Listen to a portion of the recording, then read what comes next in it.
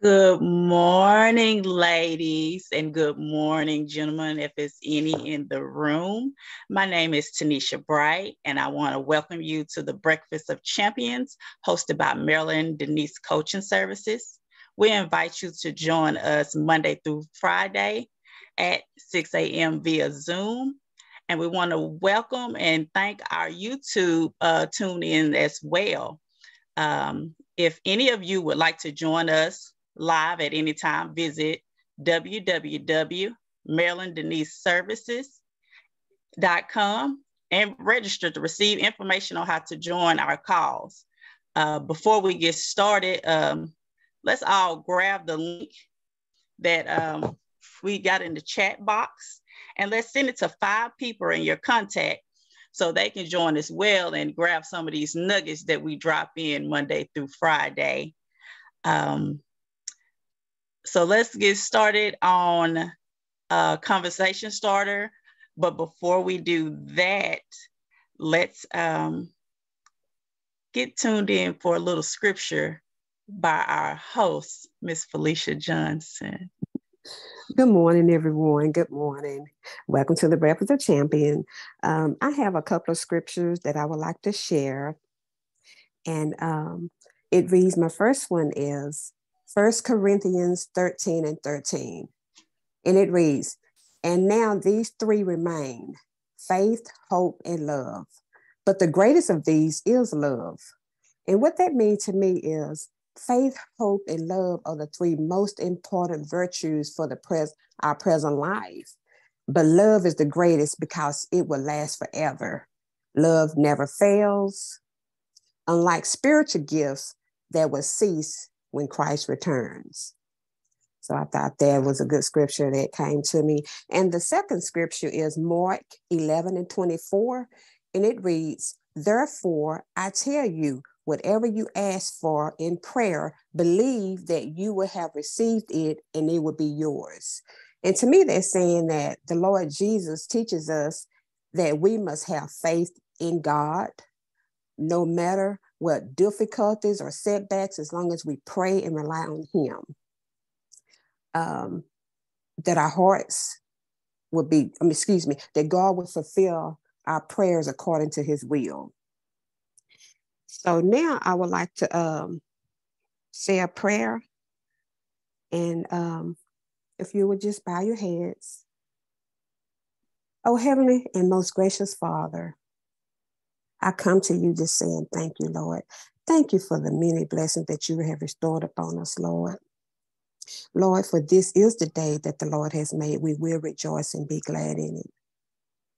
Father, I just thank you for the use of all of my limbs and all of my senses, Lord. Father, I just ask you to just teach us how to love one another. In your word, it says, love our neighbor as thyself.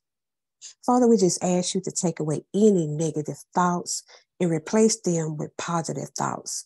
Increase our faith, Lord. We love you and we adore you, Lord.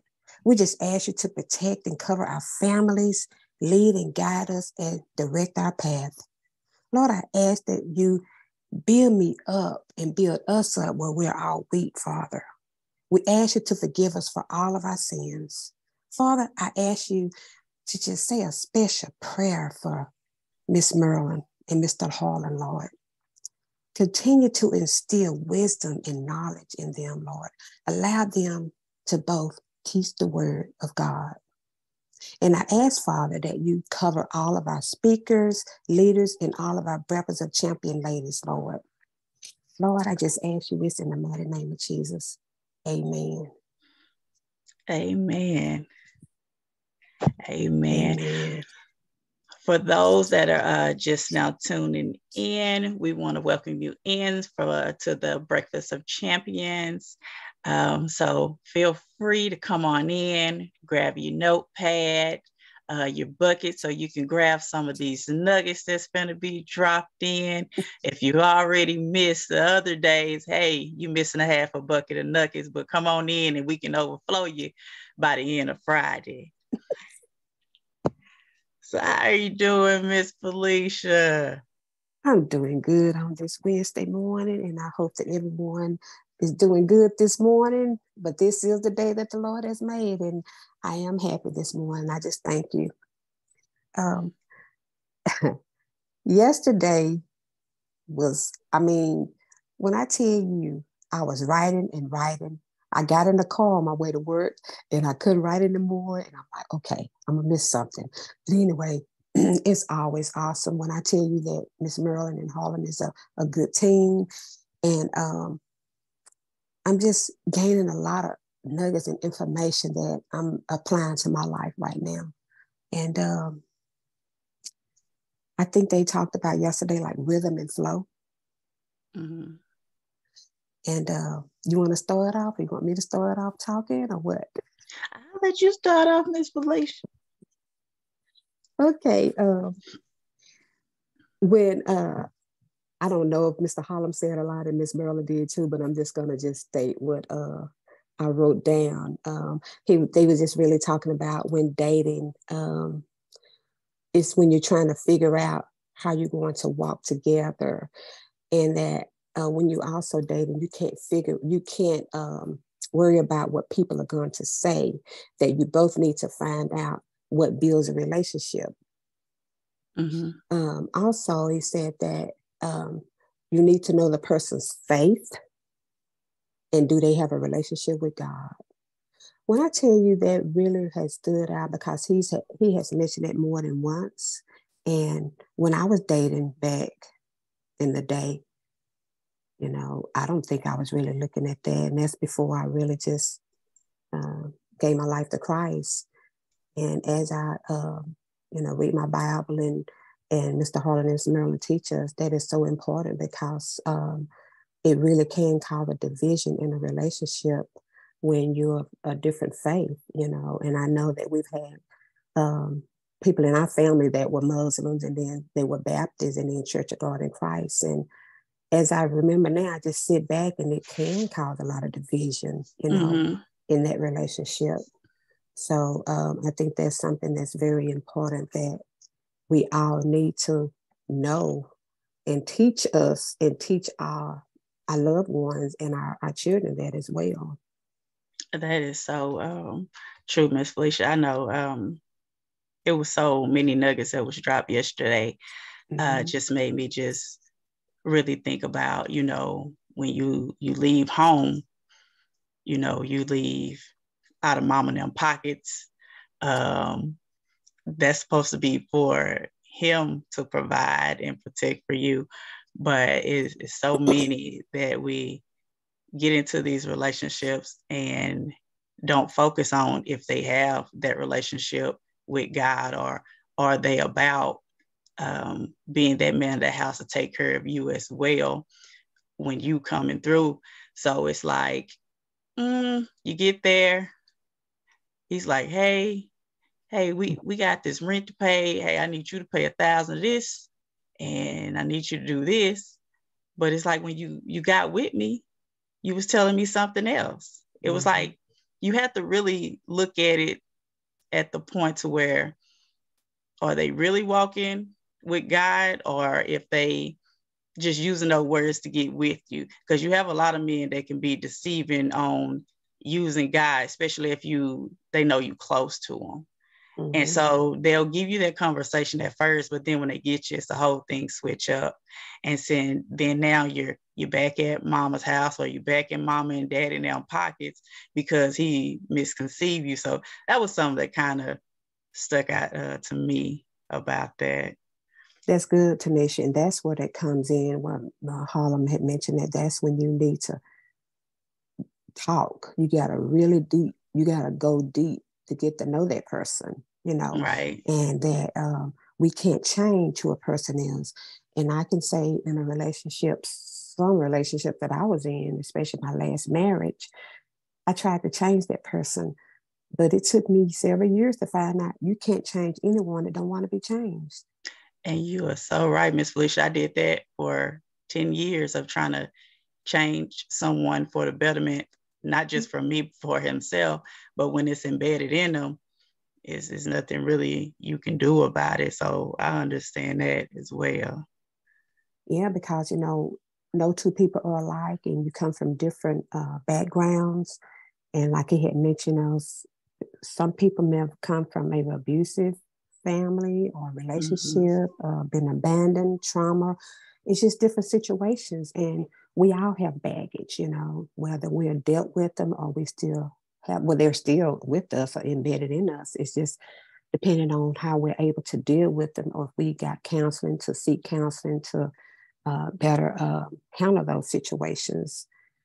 But I can say, my opinion, we are a race that really don't really believe in a lot of counseling, what I've seen before.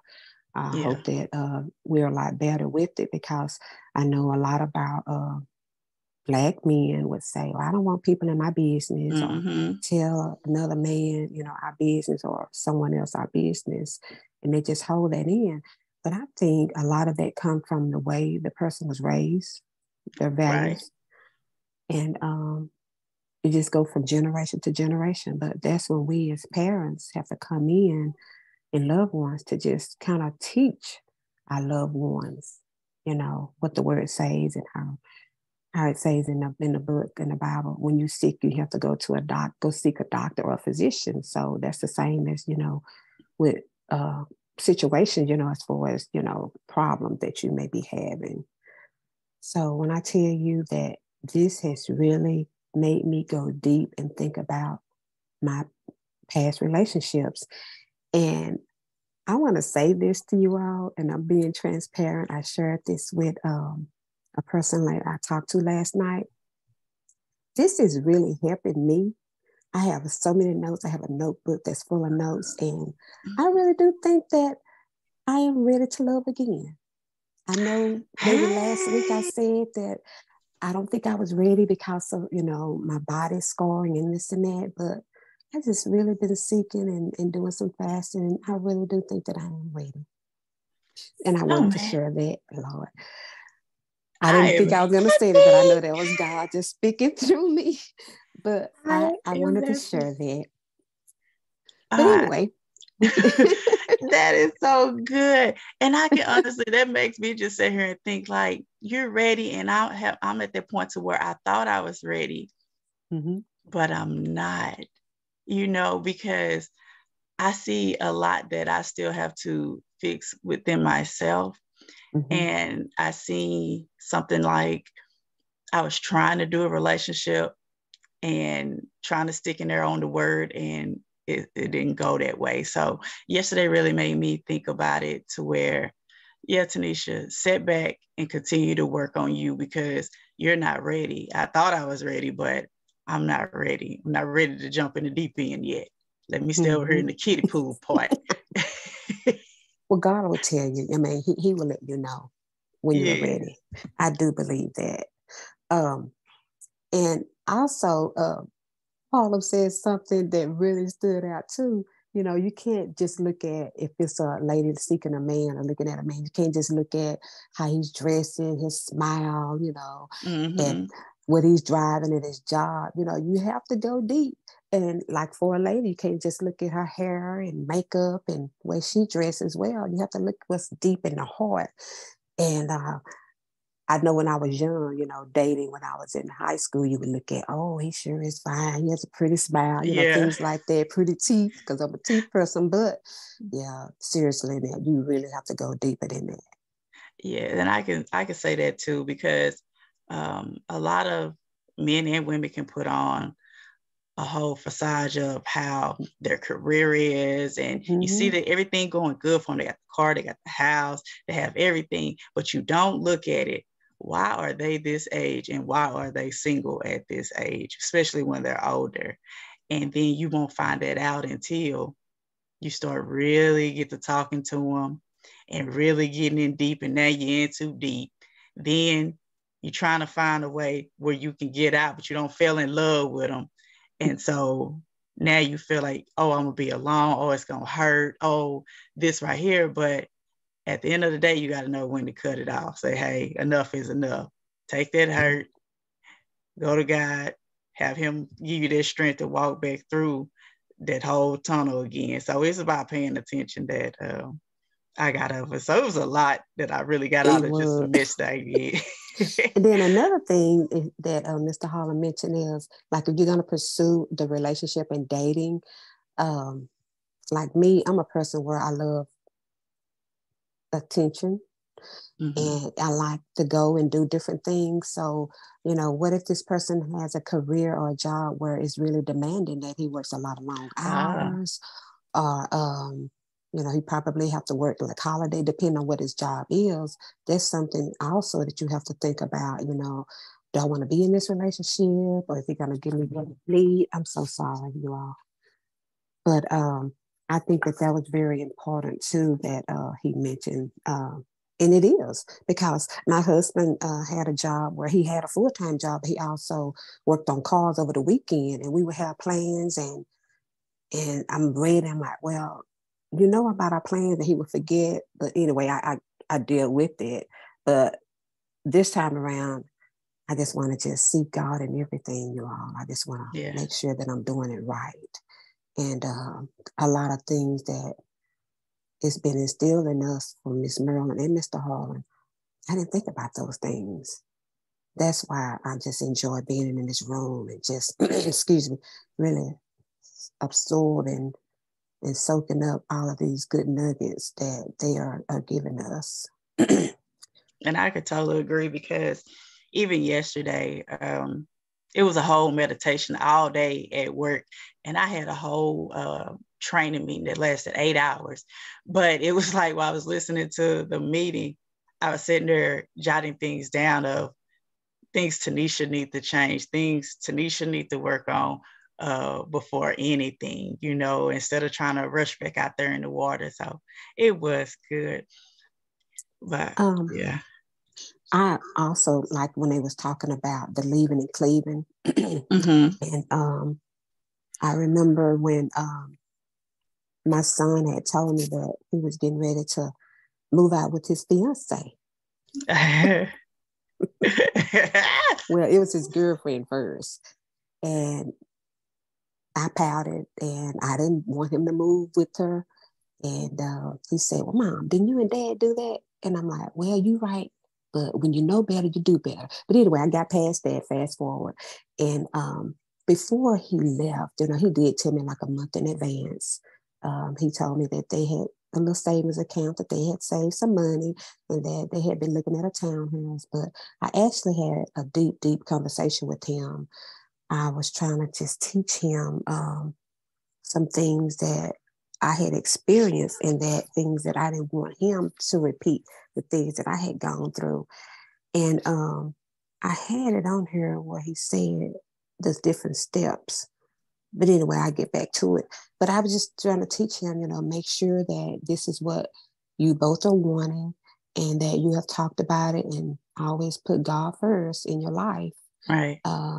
And make good decisions together, and ask them, were you sure this is the person? Which I already knew that she was, because they had dated for like 4 or 5 years at the time. But anyway, I just tried to instill some godly things in him, reminding him, y'all make sure you still go to church, which he would go to our church, and then he would visit her church. So there was just some things that I wanted them to continue. And I remember that they would have Bible study over the phone, reading different scriptures and all from the Bible. And I just told them, whatever you're doing now, just keep it up, just keep doing those things, And then when they got married, they were, I think they lived together 6 months, and then 4 months later they were engaged, and then the next year they were married. And then, of course, now they are expecting their first baby, which I am so, so happy for. But I said all that to say is that, they have to leave. He left his house for me to cleave to his wife. And Mr. Harlan was always saying, he said also that no matter what, but yes, and he had mentioned that someone had said that, this guy said that his mom's always going to be first, but it's our spouse that's first, and then our children.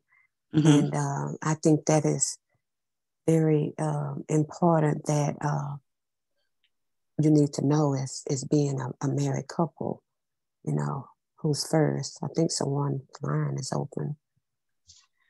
I think it's closed now. Okay, it's closed now. Thanks. Do you have anything? Does anyone have anything in the chat that you want to read? Just everybody saying good morning and happy for you. But I see Miss Regina hand up. Come on in, Miss Regina. Good morning, beautiful ladies. How are you? Good morning, Regina. I'm loving that picture. Oh, yes, that is Thank pretty. you. Thank you. Man, when I tell you, baby, yesterday was so good. Do y'all not realize we went a whole hour over and didn't even realize it until I'm like, I looked up, it was 8:15. Yeah, it was so good. I mean, it was so good. It was, this is how people talk about parties and comic shows and concerts. Baby, it was off the chain up in this room on yesterday. People just don't understand. So many nuggets were dropped. So many things were said. Just hit everything from the beginning to the end, like how the parents, got to get you, there's the steps to leaving home, how the parents raise you and get you ready to go out, how, you got to let go of your child. Your mom and your daddy can't still control you when you get with your significant other, talking about the steps of leaving. You leave physically, relationally, emotionally, financially, spiritually. That's it. You got to remember that, that the spouse comes first. I even had a conversation with someone, they were asking, like some of my friends or whatever, we were all talking, and they was like, whose plate do you fix first? Do you fix like your husband's plate or your kids' plate? And the first, right off the rip, I said, fix my husband's plate first. And then, they're like, no, fix my kids' plate. Okay, if it's, we were talking back and forth about, if it's a baby, you have to feed the baby anyway, But I mean, we went on to have deep discussions about it, but why would you fix his plate first? I said, I mean, that's just what I've always done. The husband's supposed to come first, head of the household. I fix his plate first. He's the breadwinner, Right. And even when we go places, or we go out to eat with different people, you might get invited over to somebody's house. It's a trip, baby. I'm gonna fix my husband's plate first. I'm fixing his plate, get his drink to him, make sure you got everything. Then I'll go fix, mine, or my son's next. My grown son, the one that passed away, Mama, you got my plate. I'm thinking, dang, yeah, I got to get his plate.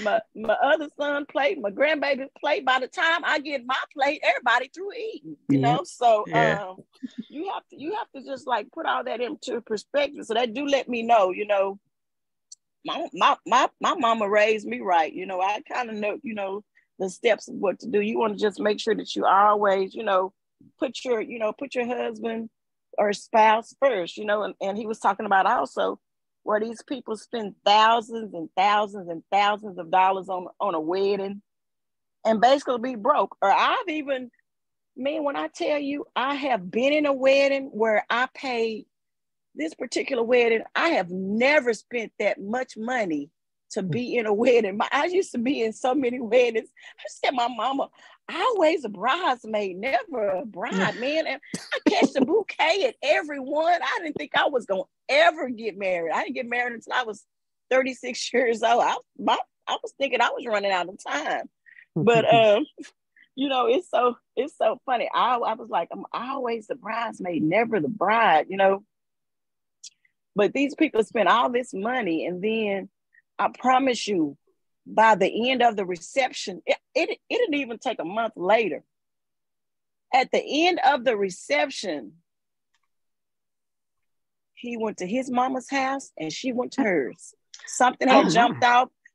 So I promise you, and it's like the most money I had spent to be in a wedding, and didn't even last, and spent thousands and thousands of dollars, and the ink was not even dry on the marriage license. I mean, police got called out. I mean, it was bad. I mean, so you have to think about that. You got to know when you getting ready to marry somebody that, like you said, you got to think about the good and the bad. You got to think My husband told me too, because we have in-depth talks, and in the beginning, we talked about everything. When you say you're going to get married, you got to remember that this is the one person that you're seeing. Now, put this in perspective. Mm-hmm.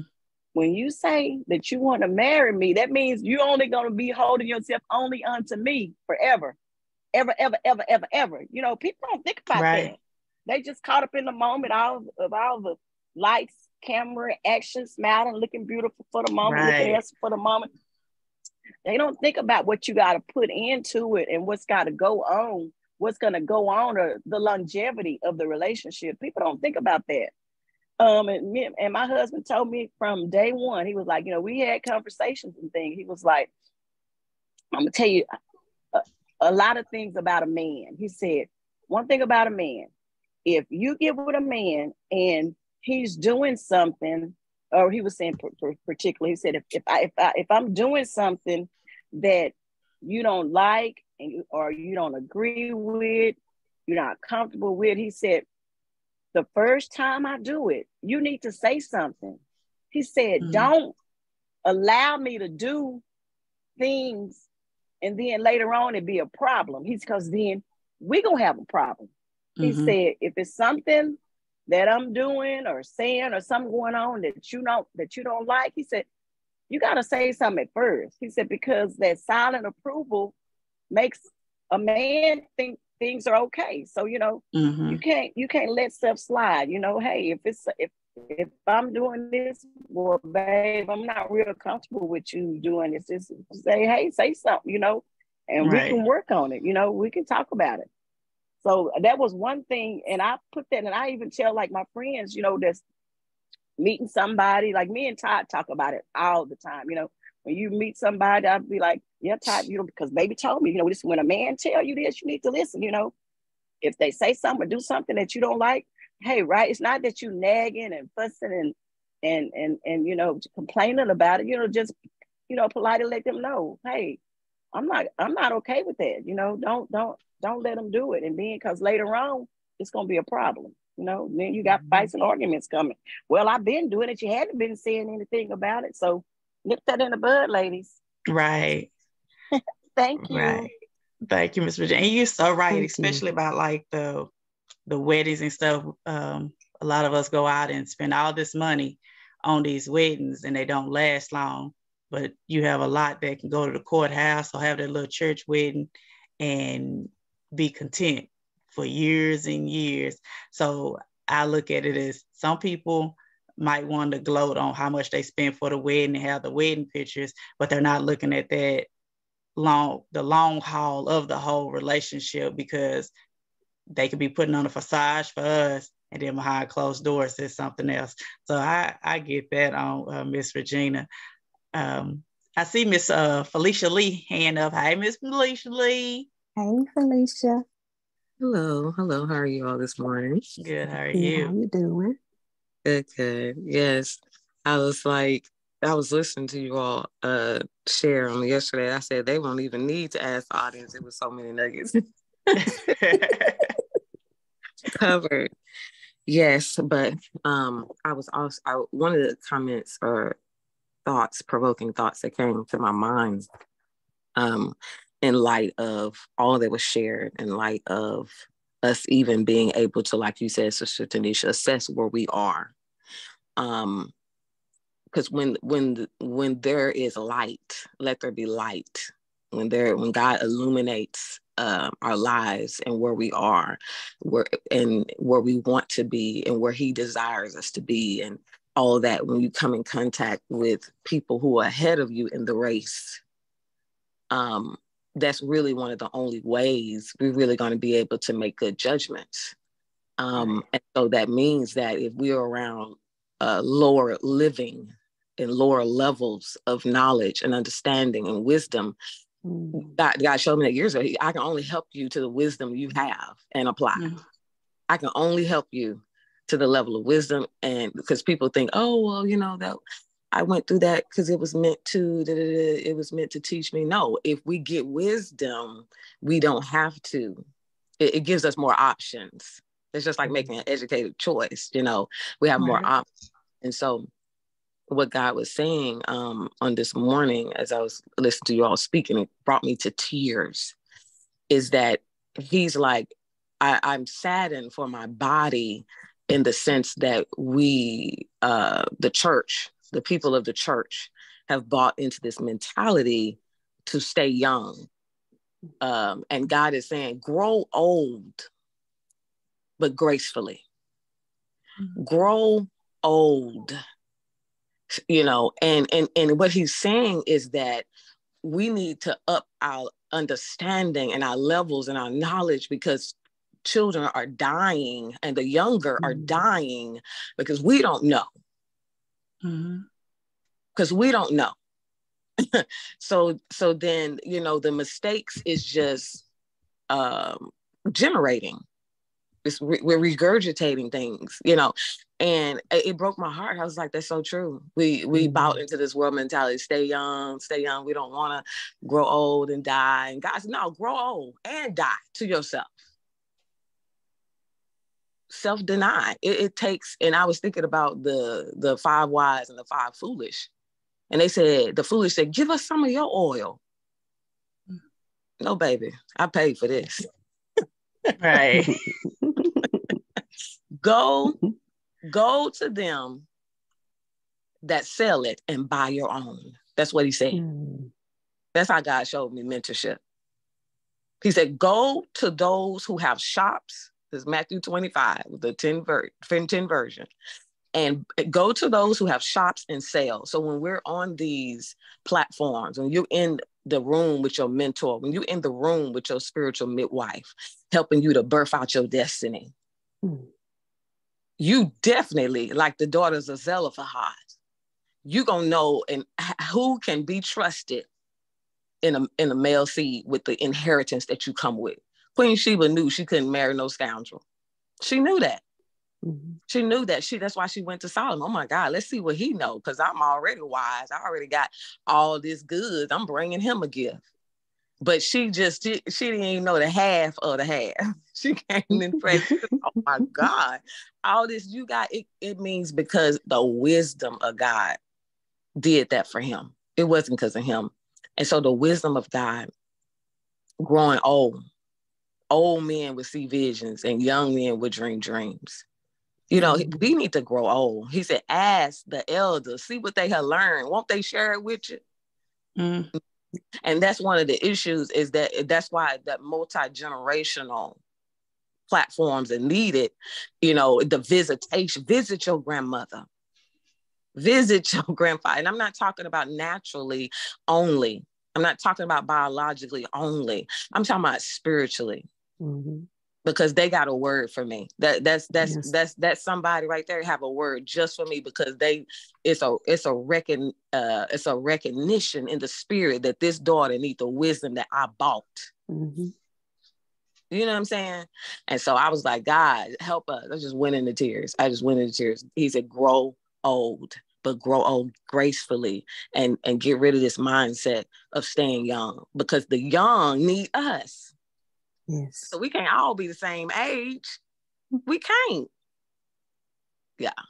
So blessings. Sorrows and tears. That was deep. Yes, it was. I was thinking that too. Oh, y'all, I gotta jump in on that one. I didn't know my mic was open. But y'all remember on Queen Charlotte, she said sorrows and tears. So yes. no, sorrows and pain, and sorrows and pain. Anyway, y'all go on. Ooh, Miss Felicia, when I tell you, you made me want to get up over here and do a little shouting. That was so deep. That was so good. And everything you said was so true. And you are so right about, we have to dig deep and go to our grandparents. And I remember when I would sit and I would just talk to my grandmother, and she would just feed me with so much. She had so much wisdom, and I would kind of take notes and write things down and looking out, family albums. And she was a grandmother where if you talk to her or if she give you a birthday card, she always wrote down the generations. 4th generation, 3rd generation, 1st generation, but she wrote all of that on your birthday cards. And I thought that was so good. But anyway, I thank you. I thank you. I thank you, Miss Felicia Lee. Yes, Miss Felicia. And even when Miss Felicia Lee said, grow old, and you got to leave that young mind. It is so many people that don't understand that just because you change an age and grow older, you have to leave that young mind back where it's supposed to be, back in your teens and 20s and 30, and grow wiser with it. So that was something that really stuck out to me. I see the chat box is booming. Miss Robin Boone, I went back up to her. She said, yes, I'm single, but I always fix my dad's place first at family activities. My parents are divorced, but they both attend everything my mom always likes. Be sure to fix your dad's place first, so I honor my dad and his position in the family no matter what. And she said, of course, when I'm married, my deal done got stuck. She'll fix her husband's plate first. Everybody's saying, come on to Bible study. Yes, that was a good old Bible study we got real quick. And Voice of Change said grits and eggs this morning. And Miss Regina, yes, the wisdom is unmatched. And then Miss Robin Boone said, we can't escape as the word tells the older women to teach the younger. Agreed. That's it. Yes. And see who else said something. Voice Change said again, and that's how she was in the restaurant, had me about to shot up in there. So Miss Felicia Lee. It was good. I'm meditating in that right now, Miss Felicia. That was good. Yes. Okay. One other thing I want to mention that stood out with me yesterday is when Miss Marilyn talked about understanding the rhythm of the Word of God. You have to understand the covenant and when she talked about Genesis 2:22-24. Mm-hmm. And I think that if I can read it, I want to share that. And I guess after that, we can just move on. Then the Lord made a woman from the rib out of the man, and he brought her to the man. The man said, this is how bone of my bones and flesh of my flesh. She should be called woman, for she was taken out of man. That is why a man leaves his father and mother and is united to his wife, and they become one flesh. That right there is so, so very, very important. So I just wanted to share that. And when I was talking earlier, I was just saying I couldn't remember what it was, but I found it in my notes, and it's about the Leaving Cleveland part. It say we as parents, you have to get the child ready physically, emotionally, and financially, and spiritually, and that you have to teach them how to lead, provide, and love, and that's very, very important. Yes. That was real good. So, at the time, if our speakers are ready, I believe Miss Joycelyn and Miss Sade is going to continue to talk about All Hands on Deck, but I believe their title is Understanding the Flow. Mm-hmm. So if no one else have any more questions at this time, and if they're ready, we are ready to welcome them. Good morning. Good morning. Good morning. Look at Queen. I'm liking that hair and that head. Hey. Y'all know I come with the switch up at least every 2 weeks. Hi, Miss Sade. Hi, Miss Marilyn. Good morning, Queen. Good morning. Good morning. We're going to ask Miss Felicia Lee to join in with us as well this morning. You're ready. Good morning. Good morning, ladies. There we are. Don't they look beautiful? Yeah, boy, y'all coming with it. Y'all make me proud over here. Yes. They are coming with it this morning. Amen. All right. Well, I'll go ahead and take it from here. I want to say good morning to everyone and happy Wednesday. Happy hump day. Happy alive day, happy everything. You know, I just thank God for, you know, what he is doing in this season in all of our lives. And I pray that you guys are, you know, really grabbing hold and catching the rhythm of life. Because, man, when I tell you our God is up to some stuff, I was listening to the ladies this morning and I said, Lord, listen at your daughters. They over here catching the rhythm. They are getting the rhythm of what you're doing and, you know, how you want to bless them. And, you know, even if they don't see it right now, they know that they know that it's still coming, it's still happening. And I said, and then their husbands got the nerve to be joining in with them. And I'm so excited. We got a chance to meet Mr. Mac Davis last night, Miss Joyce Lynn's husband. Y'all, we need him in the room. Oh my gosh, he is ready for it. I'm just like, we need to have him in the room. He looked like he is full of energy over there. So we can't wait to meet him on Saturday and just create a, you know, just a great family. Well, I want to take out the time to say good morning, Mrs. Sade Lister, all the way in. Where are you located at? It is tell me again where you're located at, Sade. I get it wrong every time. It's Center, Texas. Where is it at? Center, Texas. In Center, Texas. Okay, got it. Yes, ma'am.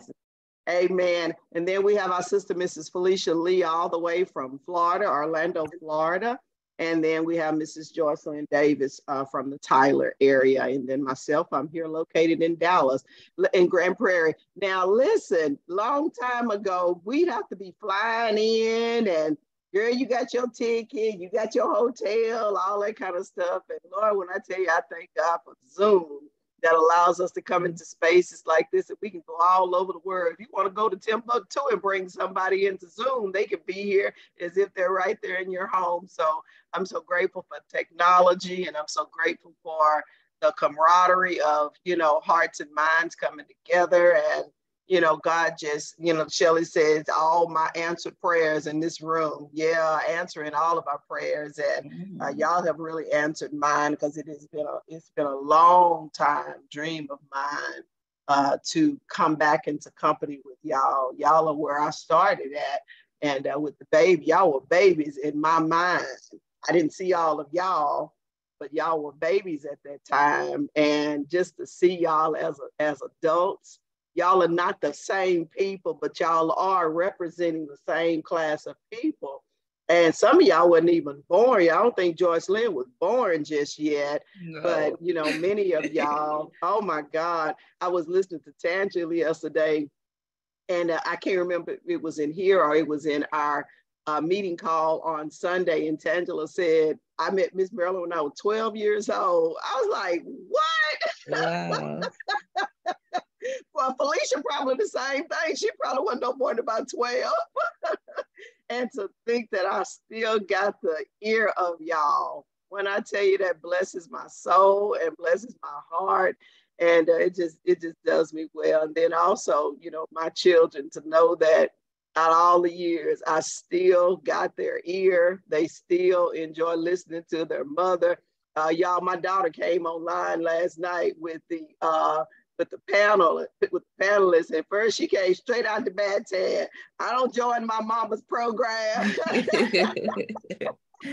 She said, I don't join my mama's programs because y'all know how it is. You've been in church all of your life. As soon as we got off the phone, mama. I'm like, girl, I don't know what smoke you blowing over there. You know you in love with God.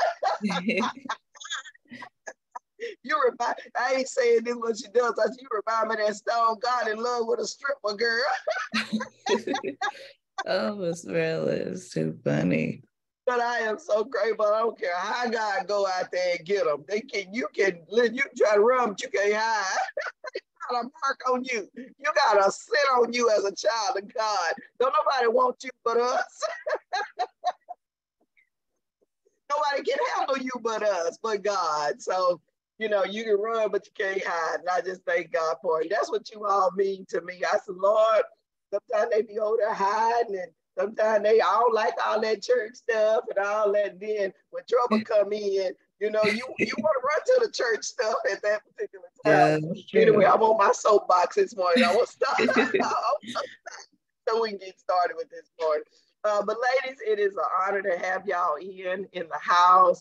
But I tell you, yesterday, Mr. Harlan Bell had me laughing. So we touched that man's vein yesterday, talking about relationships. And I listened to all of the comments that you guys had, and it really is, he is a joy to work with, and all of y'all, you know, are such a joy. I love to hear what God is doing through each one of y'all, and I pray that you guys will fall in love with him, his ways, you know, his love toward you, because he really does have an ultimate plan, and you won't find out what it is if you don't stick around, you know. So, but anyway, this morning we're going to talk about understanding the flow.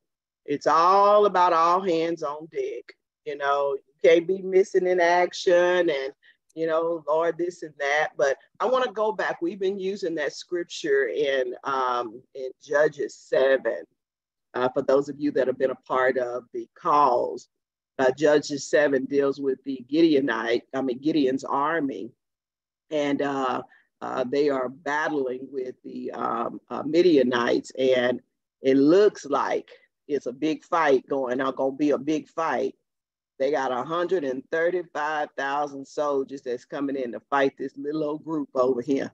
They already they ain't even a third of it, because it's like 32,000 of them. That would have been enough to turn somebody around and say, that's all right, there's too many of them. They like ants over here, you know. And then the Lord comes in. Here your God come in and say, you still got too many. And we're thinking, God, can't you see they already got a big army? Lord, can't you tell I'm already scared? You know, and the Lord say, with me, you don't have to be scared of anything. Send some of them folks you got home. I can't even see you because you over here worried about trying to take care of everybody else. I need to know how you doing. I need to be able to speak directly to you. I need you to send some of them home. And if you don't know how, and you know, when he made the plea, what he said, 22,000 went. You like, say what? You got this many scary people hanging around you? And then he goes on to say, you still got too many, Gideon. That's too many of them, you know, because you still worried about everybody. Let me break this down. And then as you give everybody their assignments, they can stay in their particular lanes. They can cover the corners to see when it's too many of y'all, they see y'all. But when you small in numbers, they don't know when you're coming. And that's sometimes how it has to be in our lives. You know, when you understand how God operates, understanding the flow of it, little can mean much. And then he said, if you don't know which, because by this time I can imagine Gideon is a little afraid. He said, if you can't determine which ones are supposed to stay and which ones are supposed to go, let me do it for you. Yeah, let the wheat and the tare grow up together. And it said those that you know, that put their heads down, they get down on their knees and they begin to start lapping like a dog like that. They got their head down, you know, they still worried. Lord, how we gonna win this fight? You know, do we have the money to do what we need to do? All that. He sent them to the house. They ain't focused. They ain't here. They ain't ready for this. But those that lap like a dog, they can drink water and keep their eyes focused on what's going on around. Because the Bible said you better watch, fight, and pray. Those are the ones you need to keep in, because they ain't never scared. They looking for a fight. You coming up after me, you coming against my God. We're not doing that. So that's what we're talking about this morning, understanding the flow and the rhythm of God. Everything that you're going to need, he said, everything that pertains to life and godliness, I promise you it's already down on the inside of you. So we're going to talk a little bit. We went from relationships with husbands and wives and, you know, desiring to be in a relationship. Well, we need to understand the flow of the family. You know, many of you, all three of you ladies have your own businesses. You guys are having to be mothers in the home. Y'all are having to, you know, boss up in a whole lot of areas, making decisions. Some single, having to make some decisions, having to deal with life and still run your business at the same time. And I got to make sure that I put things in order the way that they're supposed to be, not try to jump the hoop, not try to get ahead of God, but to understand what his order is first. we're going to love the Lord first. That's who's first in our lives.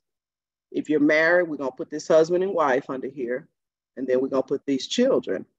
These businesses that we have, those are some gifts that God has given to us as a means to survive or to provide for your family, but it's all about order. If you're single, it's the same thing. You still gonna have to put God first. You make room for your mate, but you need to occupy until he comes. You need to stay in your position, whether it just be a woman of God, whether it be a mother, whether it be your business, and you got to make room for them to come into your life. But make sure that you continue to please God in all of your deal. And that's what he says, the married people, they care for the things of their spouses. But when you are single, you are to care for the things of God. And when you stay in your particular lane and you understand the flow of how God moves, do you know you can go and ask your Father for anything? For absolutely anything. So let's start right there. We're going to talk about that. How many times have y'all found yourselves just kind of like, like, Lord, I don't know if we coming or going. Are we supposed to be moving forward or backwards? God, is it me? Is it my husband? Is it these children? What is it? Because something ain't right about this flow here. And then the Lord begins to start sharing with you, no, sis, no, daughter, your life is out of order. And I need you to understand the flow and the rhythm that I have for your life. So we're going to take each one of you, whichever one want to pop up first and go, because I know y'all ready to talk this morning. So whichever one wants to go first, we're ready to share. Who's ready to go? Oh. All right. Well, I guess I will go ahead and I'll start off with Miss Felicia. Felicia, I know we talk about this a lot. I was listening to you this morning, and one thing that I have learned about you is that order has been established in your home early in life, just from being raised with your parents. And that was something that had to be honored. There was no ifs, ands, or buts about it. And sometimes it can get a little, I don't know, I don't want to do all that. But somewhere along the way, you start realizing that flow was necessary. Can you kind of talk about that a little bit? Maybe the importance of making sure to understand the flow of God and what he's doing and what he's trying to do in our lives. Good question. In my rearing and in my raising, one of the things I was able to note as I grew up were things that were true and things that were, you made that up, and because my house was divided Baptist and Church of God in Christ, but my mom and dad, my dad was very, he was very much a guide. So him and my mom still was unified in the house on the household things, she followed, because she came from that generation, of just being submissive and stuff. And so, so I ended up getting educated about some of the things that I wasn't planning on being educated about. Like, my mom tried to make me go to school in dresses when I started school because her newfound faith in Church of God in Christ.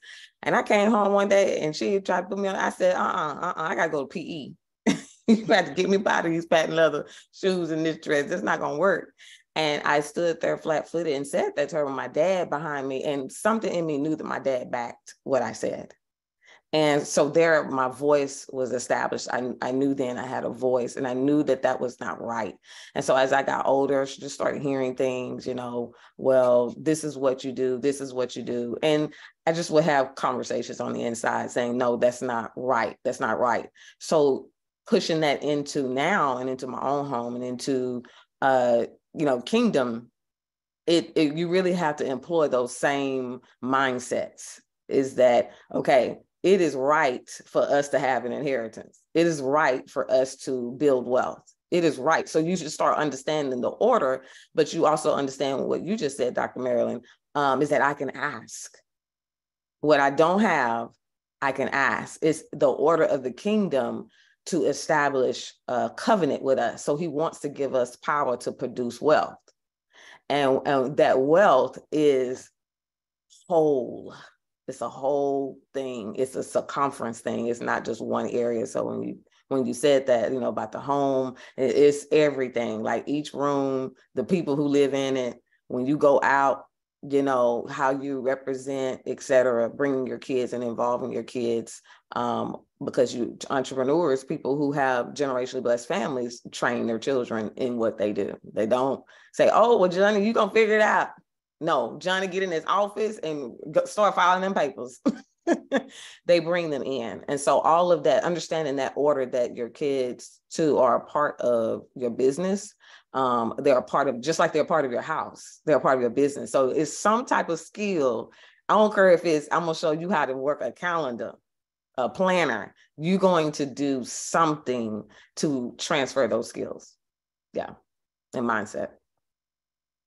You know what, man, I tell you, you reminded me of so much. I love the way you started that out about, you know, how your household was, you know, because everybody comes from a different background. And when we're raised up with two conflicting views, I think they had the same foundation, but sometimes the way we go about doing things is so different.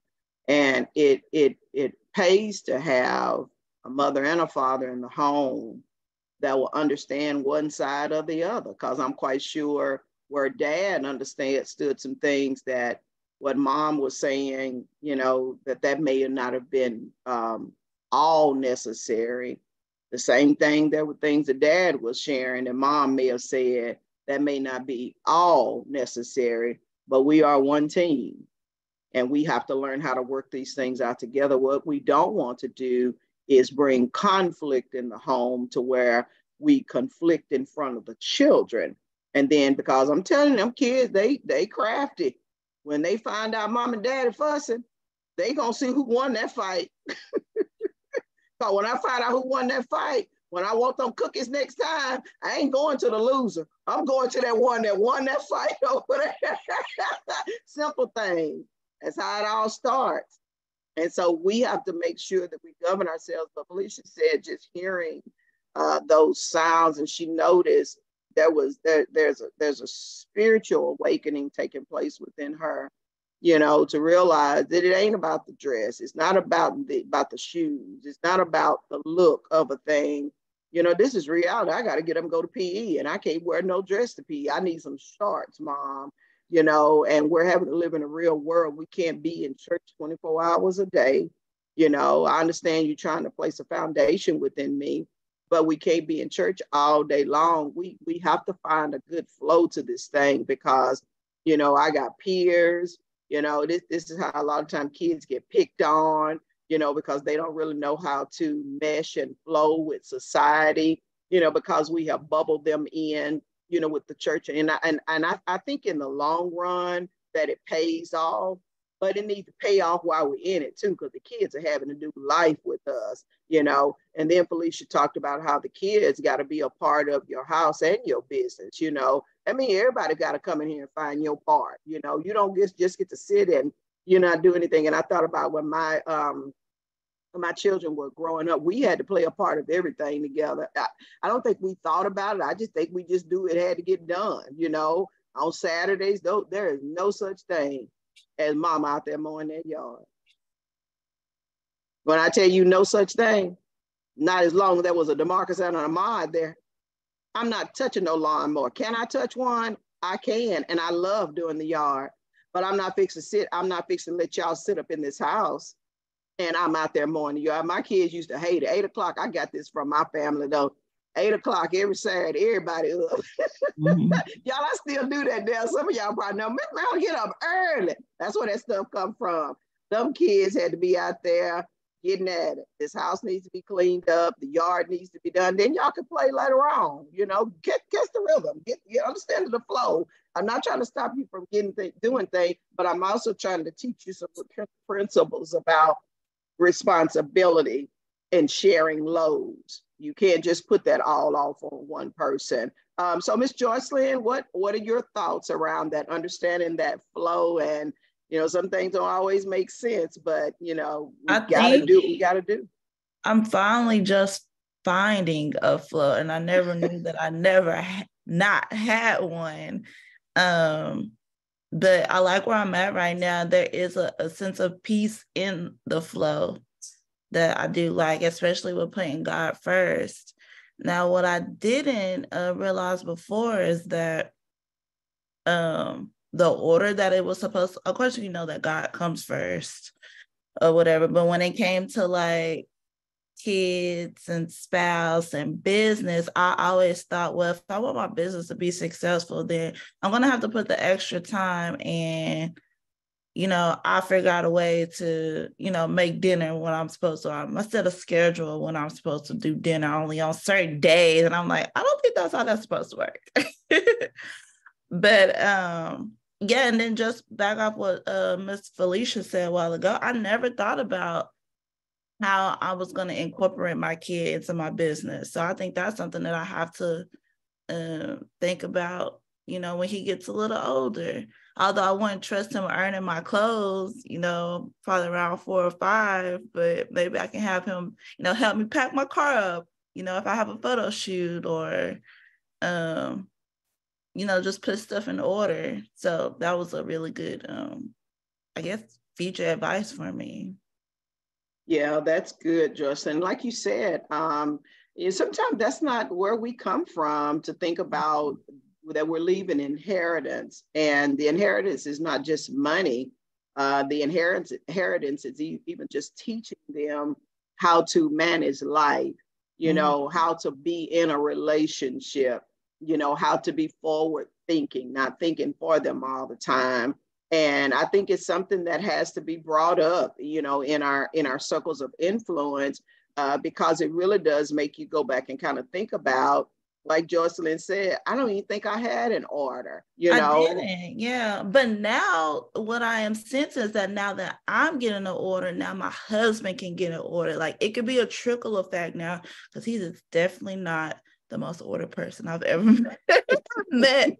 But I do know whenever I put myself in a position, it's kind of like you said, that influence. He's like, oh, well, it's working for her. Let me try it out. Let me get up early. So, yeah, I agree with you on that part. Joyce, I'm going to tell you something. It made me proud. It's obvious that your husband talks to DeMarcus. Yes. Yes. And your husband must be really proud of you, because he made mention of it. He said, my wife is being mentored by your mom. And I was like, oh my God. Yes, he told him. Yeah, that's pretty cool. And then when you can get the guys on board, and then it's really good to understand that, even though, say for instance, we don't always marry like, my husband does all this and he's supposed to be doing all this. We don't always know that's what we're supposed to be marrying. And then, but we marry somebody that has a heart with a big old heart with love. And it's like, well, wherever you go, that's where I'm going, and whatever's working for you, I'm going to do it too. That to me is, I tell you, understanding the flow. It's not about who's first. It's about what works. And if it's working for one, let's get on board. And if we got to get, our son, our daughters to get on board with it, let us catch the rhythm first. And then when we find how this is important and how we did not have these things growing up, we start off early with those kids. Yeah. So that now, you can have a better chance at, being more productive and more fluent in life, to where you don't have all these hiccups and stuff. And when we stop and look, that was like, God, why didn't I know this stuff before? We just don't always know. We just don't always know. Miss Sade, how about you over there, understanding the flow? I know she's got a little bit of delay, so y'all just be patient with her. But tell us your thoughts around that, especially with your home.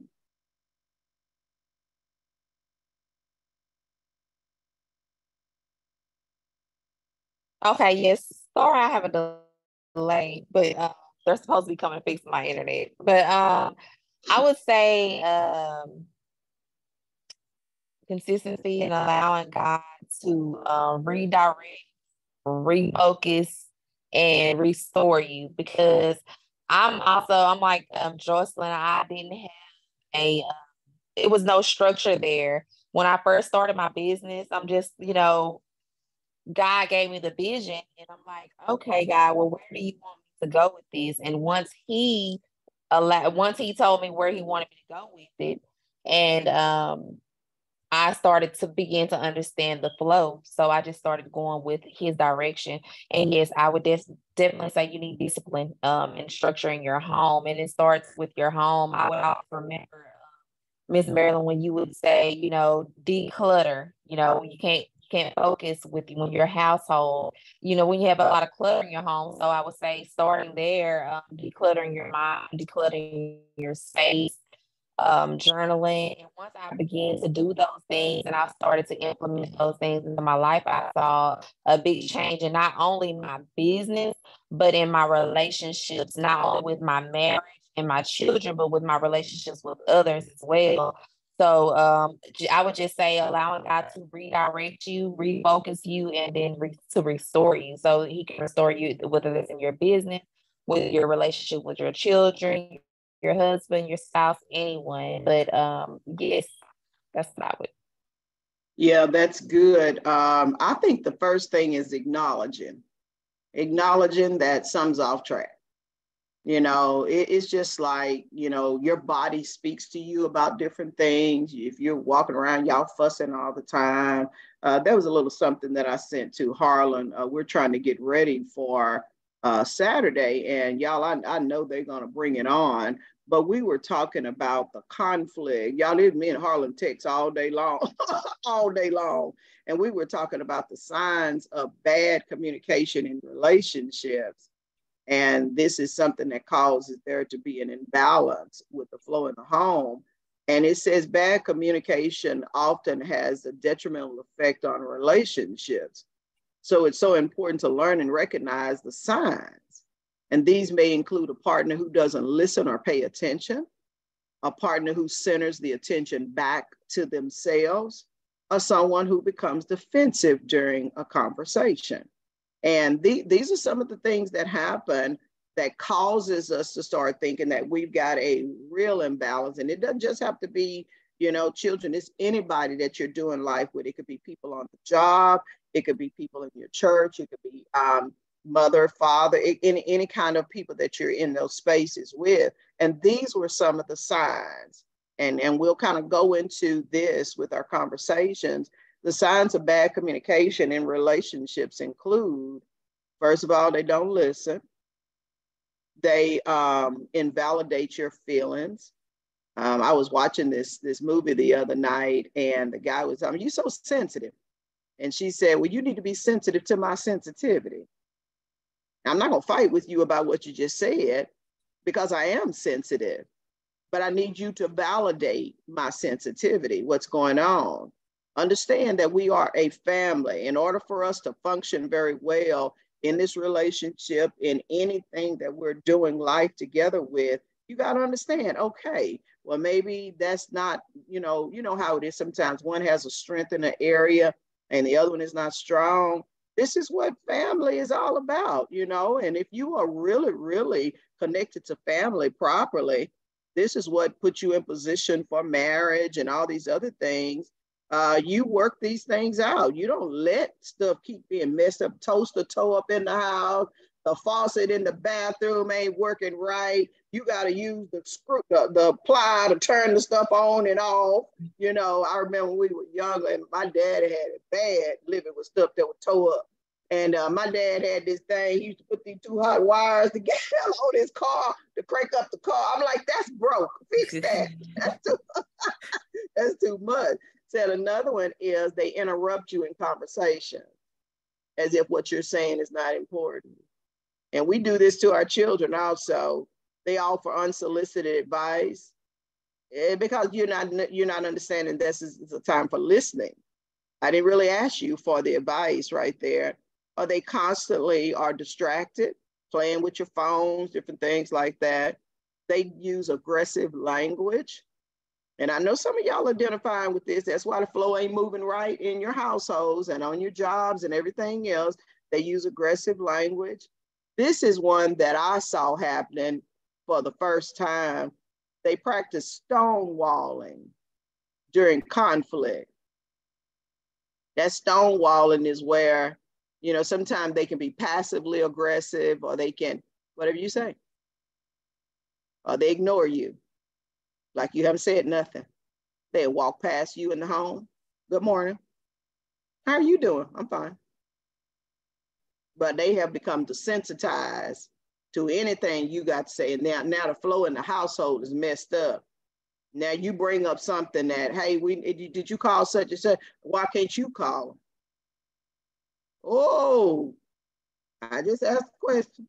So I'm gonna back up off of that, because I know sometimes we can feel that. So when we start hearing those kind of conflicting thoughts that are there, and I heard Sade say that you have to begin to start redirecting the very moment. I think that may have been Regina also that said this morning that her husband told her, the moment that you see that there's a problem, say something then.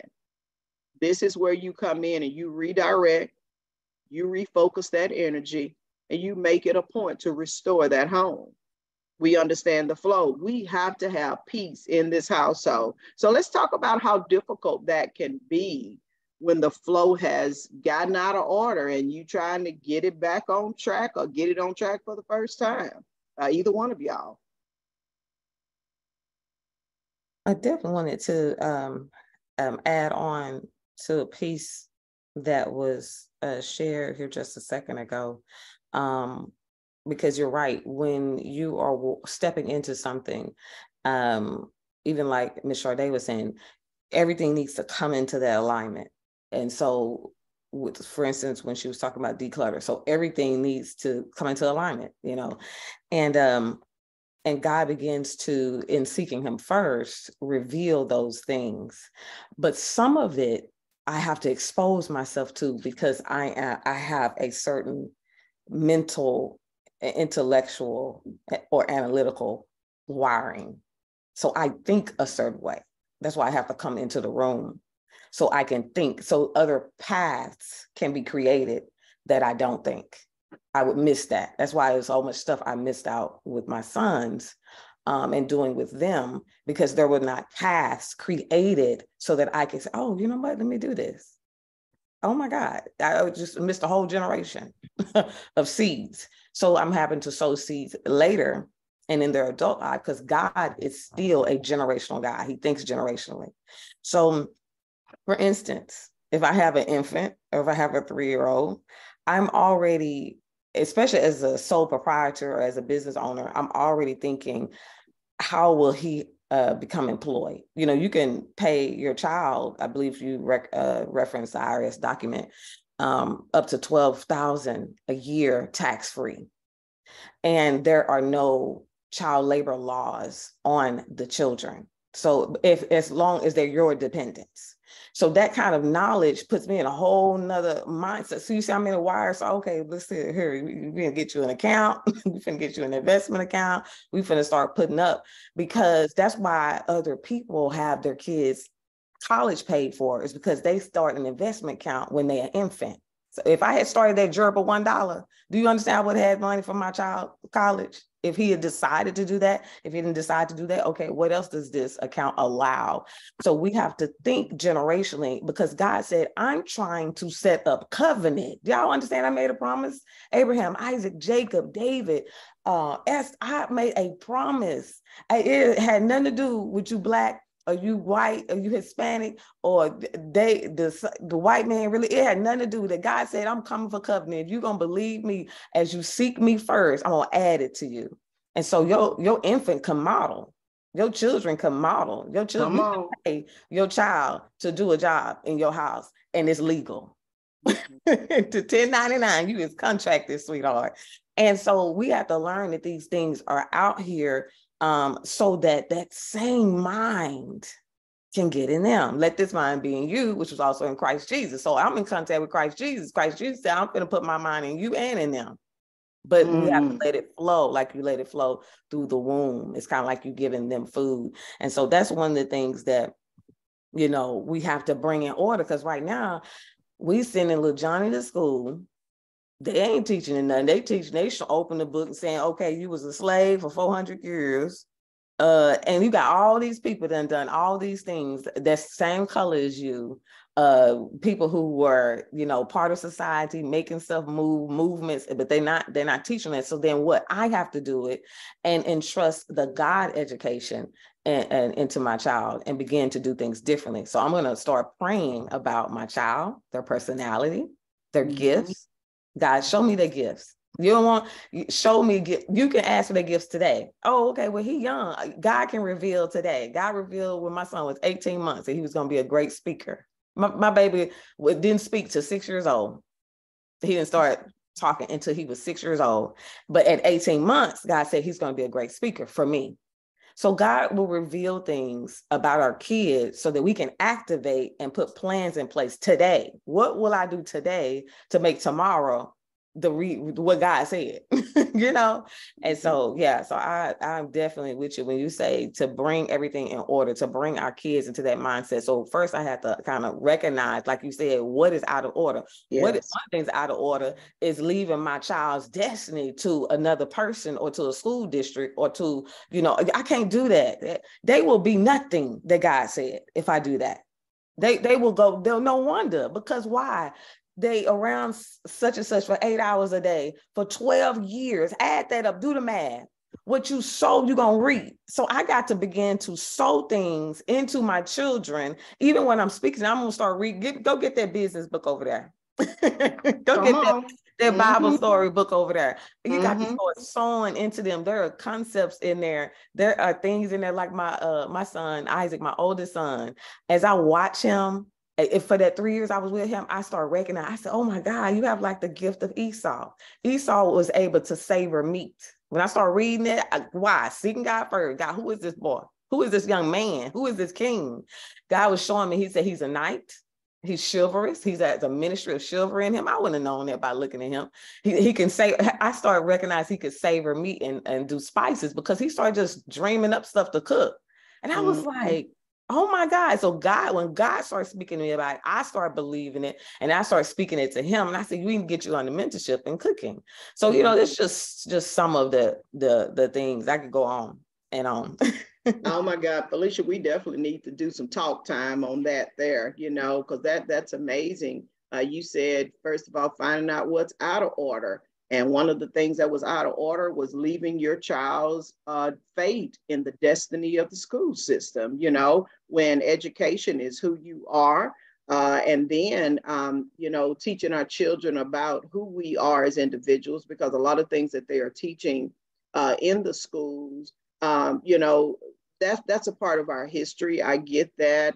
But when are y'all going to talk about the things that we are doing, you know, now? Are you talking about how, you know, and I'm saying so many things with this. These are the things that make our Black children not proud of their heritage. You know, because if all you do is talk about how we were slaves and, you know, this and that, you know what the kids start growing up saying? I ain't finna be no slave, you know, and then they even come against the older generation because they feel like the older generation was weak. And so they're fighting against something, but they don't know what they're fighting against. And a lot of times it is because those are the schools that y'all put us in. And they taught us a history that I'm not proud of. Who's going to teach me about who I am as a person in business? You know, I want to be an engineer. You know, I want to be a doctor. I don't see a whole lot of these people that they're teaching. So putting your children's life in the fate of others, that could be something that's out of order in the home. And especially when you start seeing the world right now, where there's so much lack of direction, people killing your kids and kids killing their parents. And, you know, where are we getting this from? Where's that disorder coming from? There's just a lack of, I don't know, a lack of genuine love that's there. And then we're leaving it up to the school system to come and teach us how to do this or that. So Ms. Joycelyn, what about you? What are your thoughts around that? Yeah, I definitely can go into that same boat with Miss Felicia.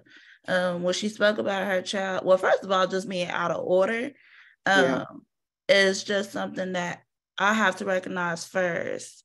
And I guess as I've been on this journey for the past year, I realized if my spirit is not right in that moment, I have to go back and, like you say, disconnect, figure out what's going on to reconnect and to get whatever I got going on back on track. And I don't know where I heard this from, but I heard that I guess not as a wife, like you're the house manager. So if the house manager is not right, guess what? The floor of the house is not going to be right. And I had trouble with my son last year. And this is when I was going through, I wouldn't say depression, but I had these panic attacks. And we had just put my son in daycare. He was the only Black kid at that institution. He was delayed in speaking. So we had like all these different things coming our way, stating that we should get him tested for autism. We should get him tested for ADHD. He doesn't hear us when we call his name. And let me tell y'all that stuff hold on me like a lot and weighed down on me. It made me feel like a bad parent. So once I took a step back and just tried to gain the confidence, we moved him to another daycare, somewhere where that was a lot smaller. And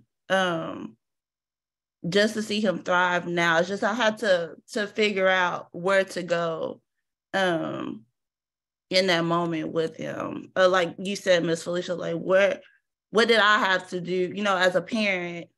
What can I do now as a parent and not depend on those institutions to help get my kid right? Yeah, that's good. I heard Joycelyn, she said something about the house, the wife is the house manager. And if the wife is out of order with things, the rest of the house is going to be out of order. I really believe that. A lot of times people think it's the man. I've never thought that. That man normally is that provider, and he wants to know that things are moving, smoothly in the household. And ladies, listen, those of you that, may come in contact with a man that seems to be a little overbearing or whatever the case may be, even if they are overbearing like that, if you would take your place in the house as a house manager and bring order to that house, do you know it would call him to come into order too? Because sometimes he's not seeing life being done like that, to where, maybe a woman really cares for her home, and maybe I think that I got to do it on this. It's just a control factor that you're dealing with. But the key is for you to know something's out of order in this house, and my spirit is not right. And I love that what you said, Joyce. That's the first thing, is to recognize that your spirit is not right at that moment. And sometimes it can bring you to tears, but you got to get in there and get that flow together. I look at it, they're diagnosing kids with autism now. They used to diagnose them with ADHD. They tried to pretty much signal that it was both. And then we have him in speech therapy now. He's been in speech therapy since October. He can make sentences now. I think if we just had I had to gain patience, not depend on these teachers or that particular school or even the school he's at now to figure out what's wrong with my kid. It's like I had to do the work with him first, and then we can go from there to figure out, if he needs additional help. Yeah. And ladies, I want to tell y'all this. I don't know if y'all pay attention this or not. We're still talking about understanding the flow, what may be happening or whatever. Do you know that the way you carry your child has a lot to do with their position when they come out? The way you carry your child. For instance, if you were very joyful. That's why they always say you ought to sing, singing to the baby all the time, putting yourself in peaceful environments, talking to them. I was seeing some studies a while back that parents that talk to their kids while they were carrying them, the children's vocabulary is very big because they heard it in the womb. You were talking to them. But what if you were going through a very abusive situation, that you were silenced, maybe you were, embarrassed or whatever, the way you carried, you know how it is. The way you carry your child is going to determine a lot of things that child goes through in life. But we don't know that when we carrying them because, we're just not in that flow right now. But if you think about it, you could tell that it really was because some of the things that the kids are going through are some of the things that you went through. And how in the world would they know that? How in the world would they know that? Except we taught them that when we were carrying them. Having low self-esteem, not feeling good about yourself. And now we're fighting. That phrase they say, I'm fighting my mamas and my daddy's demons. It's the way we carry our children. And it makes you want to start thinking, all right, if that's out of order, we need to change that around. That's not who you are, okay? They're trying to label you. Y'all, I was blessed when I worked in Head Start. I just believe I was a doorkeeper there. You will not label these kids. You will not label these children. I'm sorry. They would go around and do these assessments back then, and they would try to determine which children were going to be that would succeed. They even determined which one was probably going to die before at an early age. I mean, all kinds of stuff. But when I tell you that stuff made me so frustrated, and I'm thinking you're supposed to be in the field of education. Your job is to prevent these things from happening when you see something wrong. Why do you think God showed you that? You just want to pull the statistics out. And so now you put them in classrooms to where that what they call that's a self-fulfilling prophecy. And then you start telling the children that they cannot learn. No, these kids can do anything. If you begin to start speaking the right language, that's why I'm an advocate that when parents begin to start changing their lives, the children will begin to start changing their lives. I have a saying, the one that rocks the cradle rules the world. If you would get in order, open up your mouth and begin to start talking, teaching them that whining is an unacceptable form of communication. That's not the way we talk. You ask for what you want. You don't just go in the refrigerator and take what you want. You ask for what you want. It's just little behaviors that we go through. And sometimes it causes, all right, things are out of order, and it does. It's a hard awakening that we have to have sometimes. It's not all the school system. Sometimes it's us as well. And we just have to wake up in our households, y'all. And I think Felicia said something earlier about the kingdom part of it. I'm trying to get back up to that. She said, I can't find it right. Oh, setting up covenant. You're setting up covenant in the household. These are God's promises toward us. It doesn't matter even how I carried the child, what I was going through. When I start understanding to get my life in alignment with God, we change any of that around because the blood is what's going to trump this natural blood. The blood of Christ is going to trump it all. That's why I can go and declare that we can have whatever we say. All right, we lacking over here. All right, what we need to do to pull all of our resources together, pull all of our mind. You are smart. You are courageous. You are triumphant. We got to start changing them words around in the household, first of all. So, Miss Felicia, I'm going to open back up to whichever one of y'all. I think Miss Shardae's, her line is messing up. So we'll let you guys go forward. Yes, definitely wanted to speak into that too as well.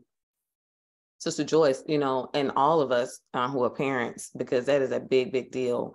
But one of the things I heard you say is that he already can say sentences. Oh, Jesus, yes. Give God praise right there. Every time he gets out of daycare, Mommy, I want ice cream.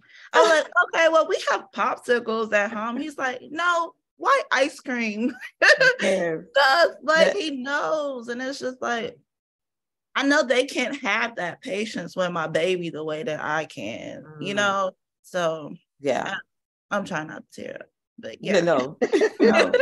No. It just makes me proud now to be like, you know, he's like, mommy, daddy, or, you know, I want cereal, spoon. Like, I need a spoon with my cereal. I was like, yes. I just never And you know, go. he's definitely intelligent. And that's like what Dr. Marilyn was saying, is you speaking that over him and into him. And I wouldn't do it no less than day and night. That's right. Rise up, I'm finna speak life.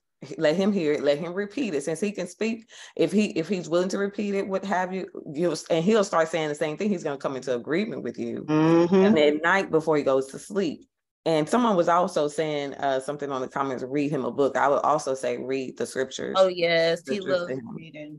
And let him hear them, and say it's talking to you. We have to personalize it. But just a quick testimony.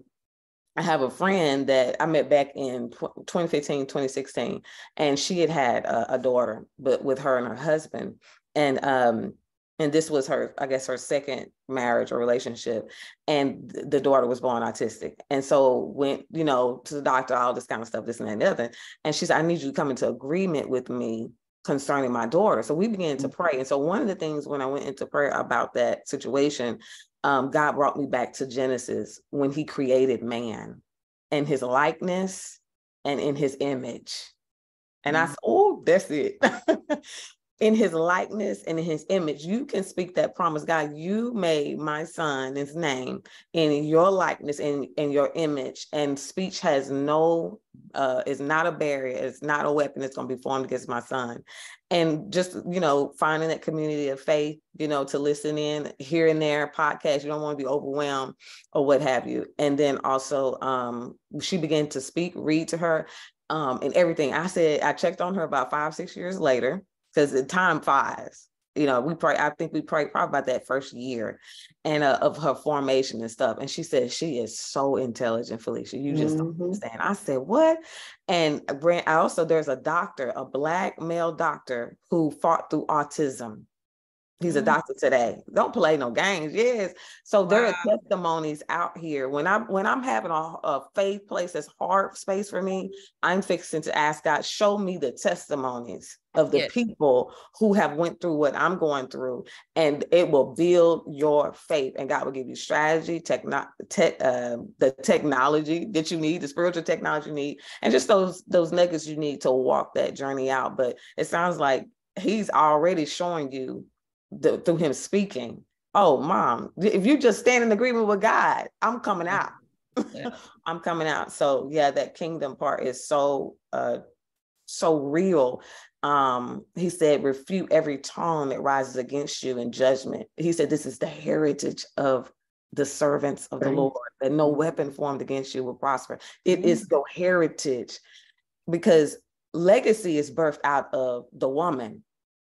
And so you had that man and that woman, but the woman birthed out the legacy because of the home making, heart of the home situation. I believe it's Psalms 127, where it talks about the man that fears the Lord, he's blessed and he's happy, and his children sit around the table like olive plants. And it says the wife is the heart of the home.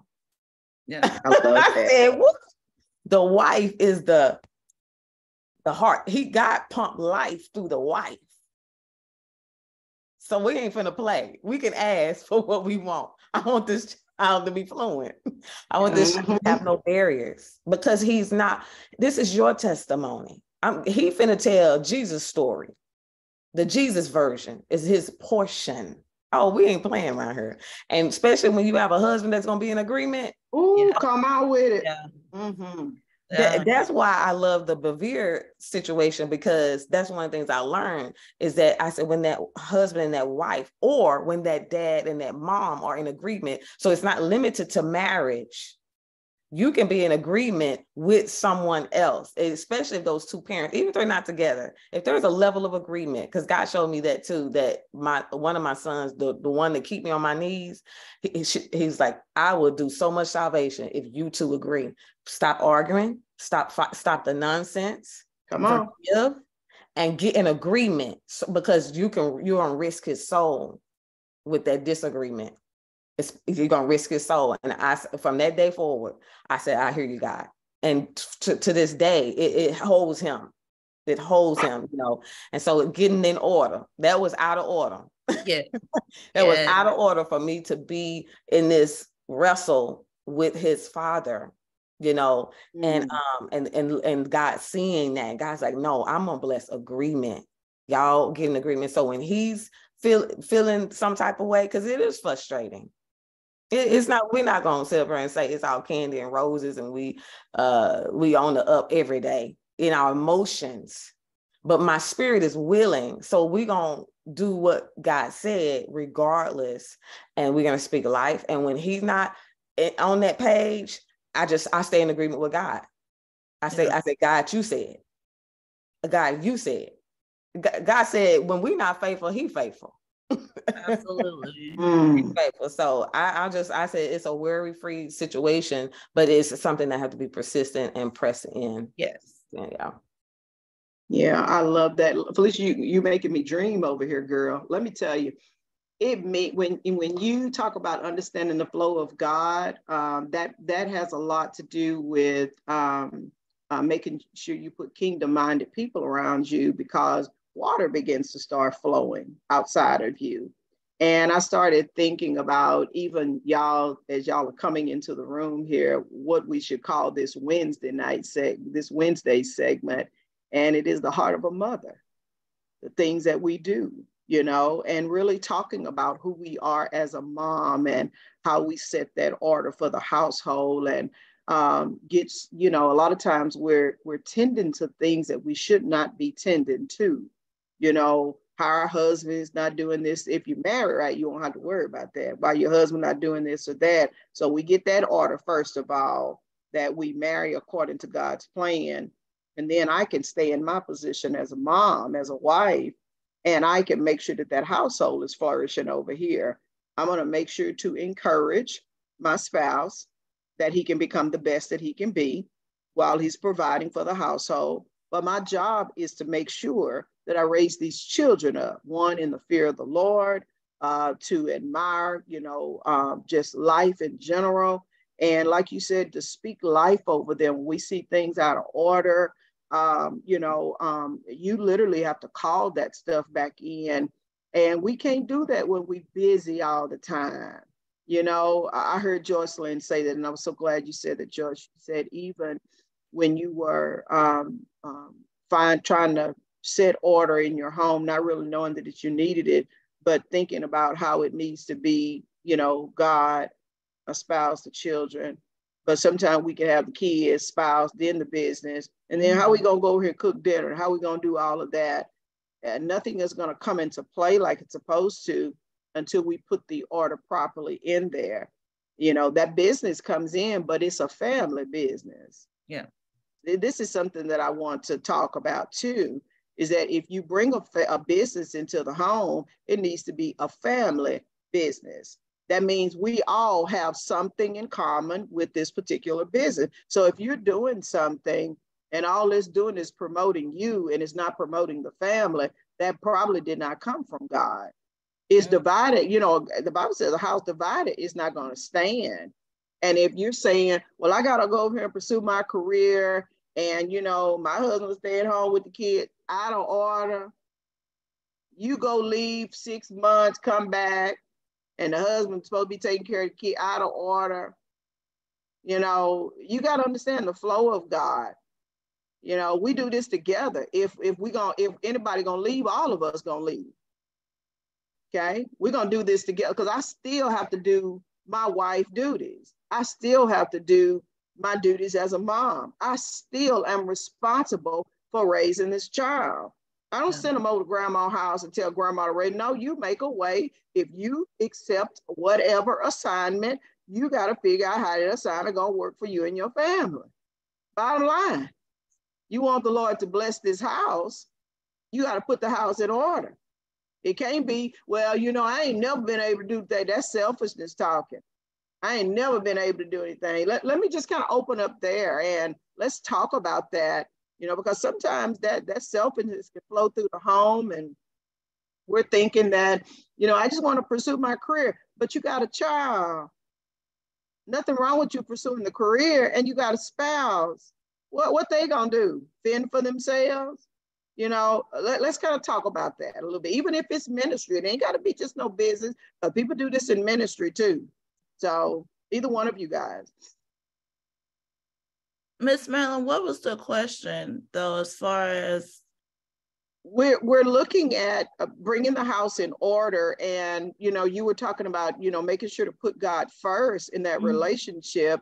And if I decide that, say for instance, I got a, you know, business deal or whatever, an offer, I got to stop and ask God about how this lines up with my family. You know, is this going to go in the flow of this household? You talking about it's hard for me to make a decision. It's hard for you to make a decision when selfishness is there. Yeah.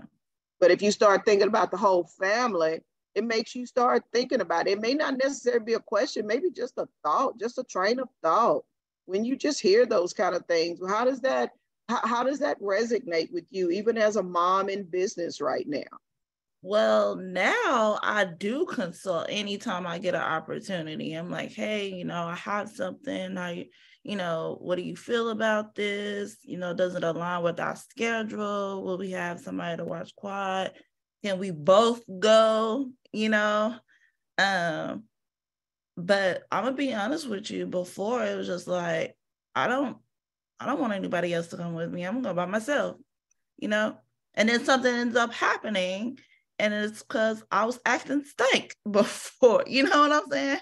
I wasn't acting, you know, very Christian-like, but just having those eyes now to where I can see, you know, what is selfish, I can kind of take a step back and be like, hey, I know that wasn't right. That was prideful. That was, you know, not very becoming of me. So yeah, I do everything that I get, every opportunity that I have now, I do consult it with my husband. That's good. And Joyce, I always tell you, one of the things that I love about you is your authenticity. You know, it's like, this is where we are. I cannot get healed from anything when I don't admit the place that I'm in. And sometimes, you know, that thing is, I want to kind of talk about that a little bit. You know, when it comes down to, well, I was just going to go on my own. You know, what were you thinking behind that? You know, it's like, okay, he got a daddy. His daddy can take care of him too, you know? So let's just be honest. What was behind that thought? Oh, I just needed some space. You know, I didn't feel like, and, you know, just being honest, like, oh, I don't feel like taking Quad with me. I know he's going to scream in public or have an outburst, or, you know, oh, he's just getting, you know, my husband's getting on my nerves. I just need to break away. And it's like, in times that I have done that, I felt guilty afterwards, or I have ended up needing my husband in the long run at that particular event. So now it's just making me more aware of, hey, are you going to this event to be spiteful? Or are you going, you know, yeah. Yeah, going to have some time alone. It's like folk going out. I've heard people go to Walmart and go stay 2 or 3 hours just to have some alone time. Just to go have some alone time. Oh, it was definitely like that right after birth. Okay, I would escape to, and not, you know, that codependency that we talked about, like me going to my mom's house whenever I had an issue. And it didn't help that we live 2 minutes away from my mom right now. Yeah. So, yeah, that's good, and I'm enjoying watching you grow, Joyce, through this. I definitely feel like I'm growing. Yeah. I told y'all that past Saturday, I just feel like the little sister. But you know what? It's good to. I think that's the position that God has put you in too. You play that role very well as a baby sister. And coming in this room, it's like, well, I got a bunch of sisters in here now. I get to learn different ways. It's kind of like what Felicia said. You get an angle here and an angle there and an angle there. Maybe I just saw one side of it. They were a little biased over here. And I'm real like, girl, you better go pick up your clothes. Your sister ain't gonna pick up your clothes for you. You better go pick up Quad. Ain't nobody gonna pick up Quad for you. You know, you better ask your husband to come on with you, you know, for somebody else asking to go somewhere else. I know, right? You know, because we really are living in that type of world right now. So, yes. Yeah. Miss Felicia, what about you? Yes, definitely wanted to add to that piece of when you run a business, one of the things that comes in quickly, I believe it comes in pretty quicker than slower, is you start recognizing limits. When you have to be all social media, financial, organization, marketing, you'd be like, look, that is a lot. You start recognizing limits. And I believe the limitations create a space where in the heart where you could become more humble, and you begin to reach out to learn, how can I grow, scale, leverage? What do I need to do? That's and right. So it forces you, in a sense, to look out of yourself, you know, if you want to grow, you know, because there are some who they are a business all within themselves, because we have levels of gifting. So understanding that vision that God has for that business, but always asking for the generational or the family view. I have to have it.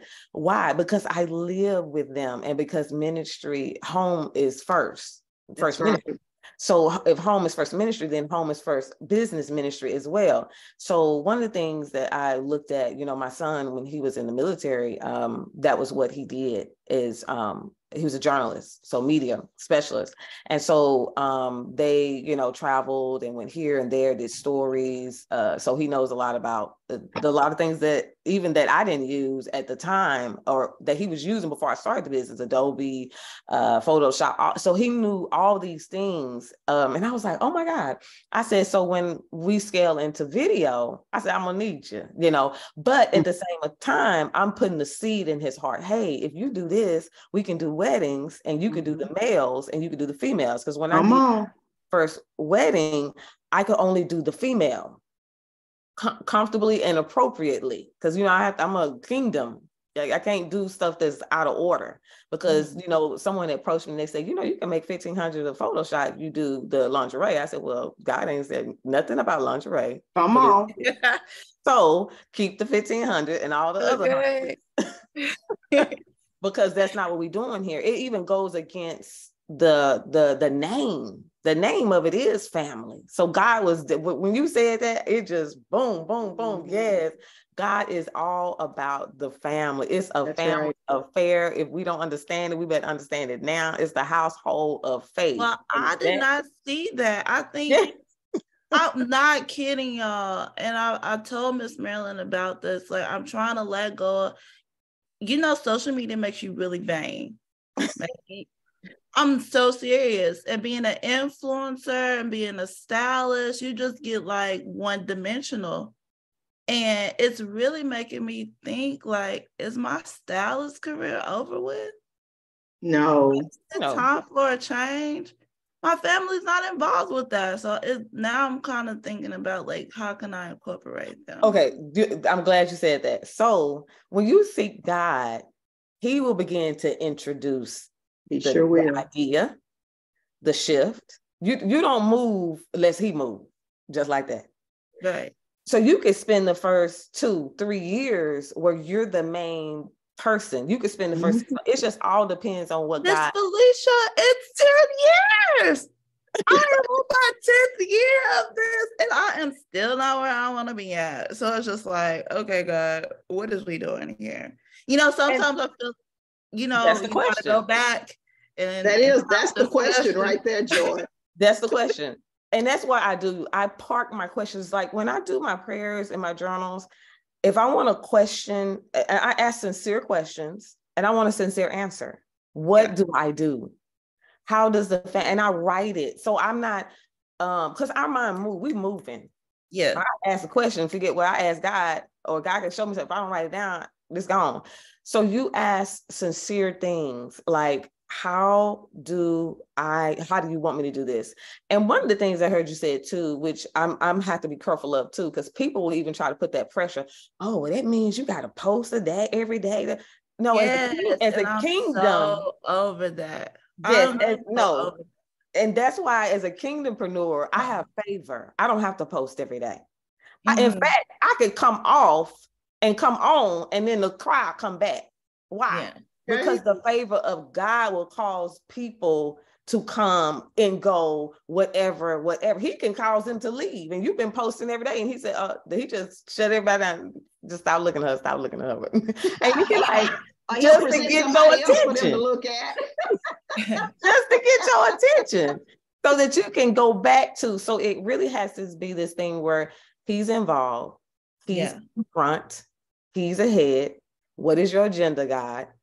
And also making sure that you have some kingdom influencer fashion people in your somewhere in studying and your viewing. Because I'm not going to tell you that God don't use unsaved billionaires, unsaved millionaires. I'm not saying that at all. You know, in fact, anyway, we're not going to get into that. But what I am saying is for mind's sake, for building sake, for heart posture, so that you won't take on idols and they slide in your business. You didn't know you got an idol sitting there and you wondering, why is this scarcity here? Why is what's going on? Like you said, what's going on? So that's why I say that. Make sure you have that balance of who you're listening to, whose fountain you're drinking. That's right. And who your models are. There's got to be kingdom model. There are, because we're on social media. No, they are. Now I'm just not finding them. Yeah. And it's like, okay, God, is that the way you want me to go? I was like, okay, well, I'll try it. And then this came along and I'm like, okay, cool.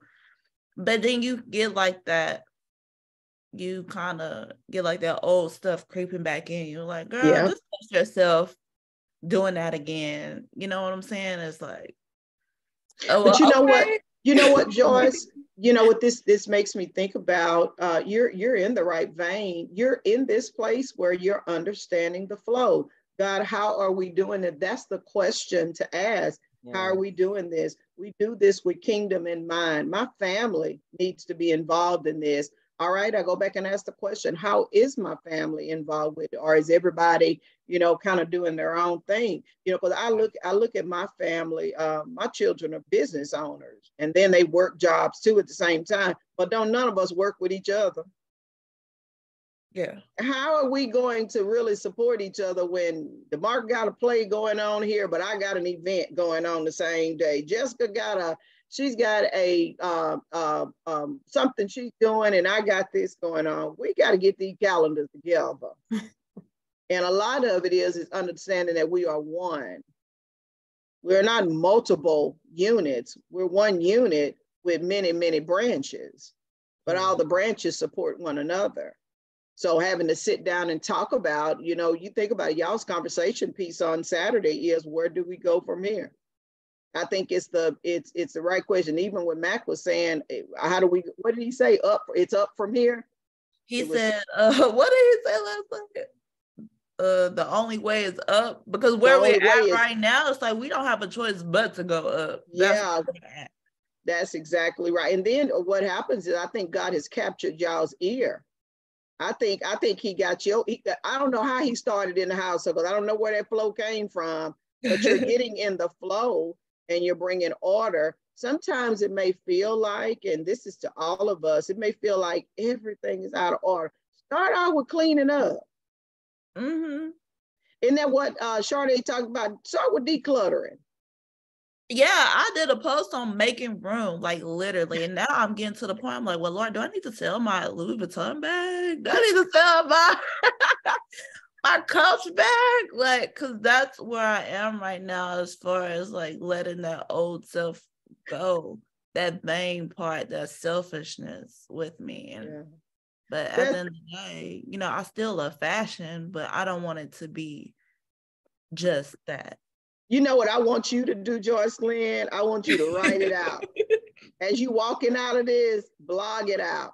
Mm-hmm. Make the devil pay for everything.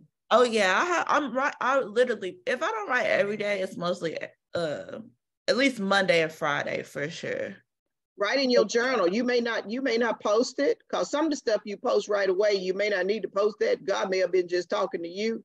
But write it down, because y'all are excellent with your blogging skill. You ain't trying to prove to nobody that. We're trying to figure out what this household needs over here, and from the household, how we can go further. And then I think what's going to be important is to sit around other kingdompreneurs, to where we start talking about, those areas that, how do you keep order in your home?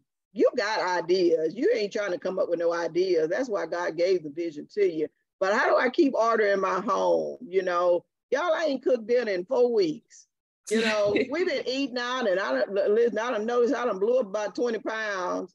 Who in here got some recipes? That's what I want to know. Who in here, it's about making those right connections. I think those kingdom influencers, and the kingdom influencers are just not in fashion. You're going to need them in a lot of different, you need some kingdom influencers on raising children.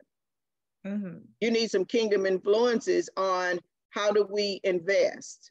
You need some great, and I call those lifelines. Those are the lifelines of people. I think we need to bring these people to the table with us, because God's not necessarily trying to give you ideas, because those ideas come from Him, but you got to make room for the ideas to start coming in, and start with, and I'm talking to everybody right now, start with the decluttering. Sade went back to some old sessions that we did when she first came into my program. She said, often, she said, often I go back and hear from God. The first thing is there was no structure. I recognized that there was no structure. I made sure to put God back in His place where He needed to be. And then I started the decluttering. Your home will tell a whole lot about you. Y'all, I noticed, oh my God, I could tell I've been going through some stuff. But I'd never let my room get out of order. I hadn't done that in I don't know how long. Cleaning up, everything got to be, put back in place. It ain't perfect, but it has to have a place. And I noticed in my room that I was leaving stuff on the bed. My dresser was full again. I was noticing it, but I was still going on, and I kept saying, I said, no, something internal is going on with you. And first thing I did, I took my own practices. I went back to God first. I started dealing with, all right, God, something is trying to block my hearing from you. Sometimes it's called stress, or I don't know. We got to get this together. No man takes my life, I lay it down. And what we're going to start doing, we're going to start decluttering. See, when I start decluttering my home, it starts decluttering my mind. So I start putting things back in order where they need to be. I need to be connected to the Word of God. Y'all, yesterday I came home. Well, let me kind of back up with the house. I took this weekend, last weekend when I came home, I started envisioning, where is it crowded at? Where is it crowded at in my home? You got all this furniture, you got all this stuff. And I started thinking, God, what can we do? Y'all, I went in, I said, Lord, I don't like dressers in the room when the room is not big enough. We got to find a way. So y'all, I went on Amazon. I need to find a bed. They got some dressers up underneath the bed. I don't need them dressers, big old dressers in the room. And then I need to take that nightstand out the room, and I'm gonna build it. Y'all, I went on Amazon. I found what I need. I said, Lord, that's just right. And then I'll put a bean bag in the room, and I'm gonna make that room a sitting room to where people can go in and just listen to music, decluttering. Then I went in and I said, Lord, let me think about the colors. I thought about that color yellow popping in my mind right now. And I said, Lord, and then how can I put some blue in with it? I said, Lord, just change. Y'all, I went in and changed my whole room. I need to declutter some stuff. I need to get your space back, Marilyn. And then change the environment, the relationships that you have in business and with people, and I'm doing that on purpose. I'm trying to figure out, like Gideon's army, who's going and who's not. Who's not? I'm trying to figure out who lapping like a dog and who over here kneeling down over here, they ain't even focused on where they go. We ain't going in the same direction. I'm decluttering from it. They don't know I'm decluttering, but I am. Because every time I come around you, you are not focused.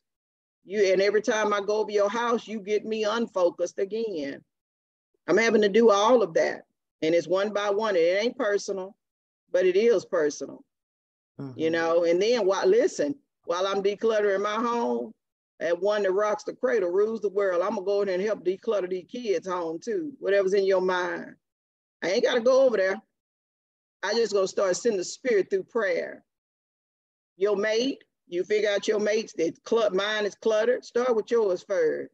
Because the Lord ought to be speaking to you about them if they are a part of your life.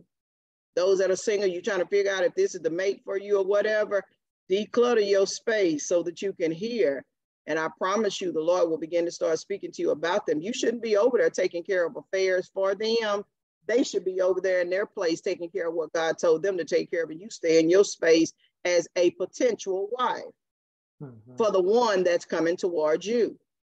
We decluttering everywhere. That means you can't come in with your messiness and I can't come in with my mess. We're going to make sure both our homes are clean. So when we get ready to blend together, we ain't trying to figure out, who bringing what. No, we'll get ready to do. We don't need that no more. All of that. So it's a lot of changes that are taking place. And then Miss Felicia said, knowledge is going to be key. You got to know what you're dealing with. What's out of order. Your finances out of order. Baby, probably ain't no kingdom principles going on with your finances. And if you're not using kingdom principles with it, I'm not understanding why you're asking God to keep blessing you with that. You're not on his team. He decluttering us too, whether you know it or not. He never throws us away, but he does put you where you say you want to be. If you don't want to be a part of the kingdom, guess where he's going to put you? He's going to allow you to go back and be wherever you need to be until you make up your mind. I told my daughter something last night when she called. I said, God, I got a way of getting us back, girl. He got a way of softening that heart and getting us back. And if you want the things of God, he's invested too much in you. You can't be over there and trying to get to God. You got to make up your mind. Come on and do it God's way. Yeah, I want to get ready to close on this. I woke up this morning. I kept thinking. I said, Harlan finna go get our kids. He's fixing to go get them kids. Many of them have been looking for male mentors. They need that male voice in their ear that will, and he wonders why he's raising girls. He had no boys. Nikki was telling me the other day, he called her and wanted to come pick up her son. That's his first cousin. He don't have many boys. He speaks to girls. That's where he is. And so this thing about men being out of order, he's like, I don't get it. If you start taking care of the business of God, God will take care of your household. And so a lot of things, y'all, I can't wait to where he began to start grabbing their ears. See, that's the prayer. Lord, I think Felicia, you said that it was one of the first calls that you came on with this segment, make my child's ear sensitive to the voice of God. That getting it in order. You ain't got to go there and fix everything. Your prayers will go do it. Remember, you as a woman, you set the tone. You are the house manager. You set the tone in that household. So if you start decluttering you, I promise you, all that other stuff will begin to start coming into alignment. Healing in the household, you trying to figure out where that come from. Listen, the toaster ain't broke no more. I got a air fryer in here now. God starts blessing y'all with so much, but I leave this with you. I know what God will do when you start getting things right. I think Chick closed with it the other day. She said, when you get to your wealthy place, don't you forget the Lord thy God. Don't come over here and get all of God's nuggets. And then you go out there, well, I got it now, as if you did it on your own. You know you were messed up. But the Lord put his hands on you. And he is going to turn things around. But we got to start and declutter. Get this stuff together, y'all. Get them household. I'm going to keep on talking to the women. Get up and clean up your house today. Tonight. You ain't got no function to go to. The only function you need to go to is the house cleaning function. Your car, I talk about them Cheeto wraps in that paper. Get in that car. Get them Cheetos out your car. And bring little Quad out there to help. Get them out since he put them in there. Yes, I got a little vacuum cleaner. Even though he be trying to play around with him, and no, I need you to clean up. Yeah, I need you to do that. And every day we're gonna put it in order. That way we ain't got to worry about coming on camera. I know why y'all ain't on camera. It ain't presentable, Miss Marilyn. Okay, it need to be. Let's get it in order. Amen. Miss Felicia, you have any final words, or Miss Joycelyn, any final words this morning? Y'all have been such a blessing. I figure out I know what God's doing. You called me in here to talk about fashion and business, and it done turns around like to talk about him. To talk about my process. And this is like, and I was thinking like, I've already passed the pruning season. You know, I did that last year. And it's like, he's like, no, ma'am, you're not done. You're not done. But I'm grateful though. Amen. Beautiful. Keep walking through. I think God, like, you look beautiful this morning. I see the glow on you. It's always on you, but it's something different this morning, Joyce. Thank you. Keep whatever you're doing. I don't care if it's crying. Keep doing it until you get to your place where God wants you to be in. Amen. Miss Felicia. Amen. Yeah. So the what you had left us on, that's what I was hearing, is that the hearing, you know, as a entrepreneur, it doesn't matter what role we're in. The main thing is to make sure that his voice is established in what I'm doing, whether it's my mother role, whether it's the kingdompreneur, whether it's the nonprofit founder, whether it's the employee, it doesn't matter. I have to carve out time to where I'm in that place where I'm just I have a question, Lord. I have questions. I have things I want to say. I have things that I want you to respond to. And that's what makes, because a lot of times, I don't know how we really be expecting God to speak to us if we're always talking, or if we ask a question and then we go on and try to figure it out. That's not how we do. You have to actually say, I'm not getting up. I'm not moving. I'm going to meet with the Lord. If you're going to bring your coffee or tea, whatever, do that. But there has to be a carved out time in the business of life. I like to look at it in the principle of a personal Sabbath. That was one of the things I had to implement. Guys, like, don't you work that business 7 days a week. And I am already established with you. You have to have a Sabbath. And that is a principle. So that means that I have to have a time carved out of rest where I do not do customary. That means regular stuff every day. Because business, it will, because it's an added responsibility, it will bleed over into the time that you might have had free. And you're even like, oh, I'm gonna work on Sunday now. No, you didn't say that when you was working that regular job. But and I'm not I'm not saying that, you know, don't ask me to work on Saturdays and Sundays. Yes. But when you get a business, you're like, well, God, I gotta work today. No, wait. So what I found, conviction. I'm telling you, it will. And then, because what happens is we'll never catch up with what God's saying. And then the next thing you know, we'll be like, was that what he said? Is that what, but you so caught in the cycle of, oh my God, I gotta, and you become spinning like a hamster. And no. What I have to have that day and that time where I regard God for all that he has done, and have that time to say, God, I have some questions. God, I have some questions. And even when Joyce was saying what she was saying, was this it or was this it? When I have that carved out time, I'm going to ask my question. And in the cool of the day, that means on Monday, after I done prayed, did my day, started my day, God could start that answer. It'll just start doing like a do on me. And I'm like, oh my God, where's my pen and paper? I'm going to write down what I hear. And that helps you to be established in your answers. So you won't be all over the place. You got to have somewhere where you write. It's almost like the concept of write the vision, write what he answered, write what he said. And that way, when you get in the rhythm again, you're not like, what did God say? What God? And he's like, I just answered that question. I just answered that question. So are we hearing it? Say, God, I hear you.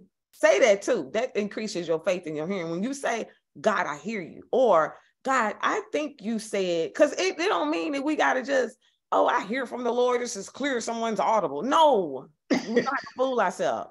We can be like, God, did you say such and such and such? I'm going to write this down and I'm going to keep listening until it becomes clear. And God will cause it to settle. God can call somebody to call you, be like, girl, did you know? Blah, blah, blah, blah. And you can be like, get off this phone. I'm finna write this down. I gotta hang up because I gotta write this down because God is saying, yes, it's me.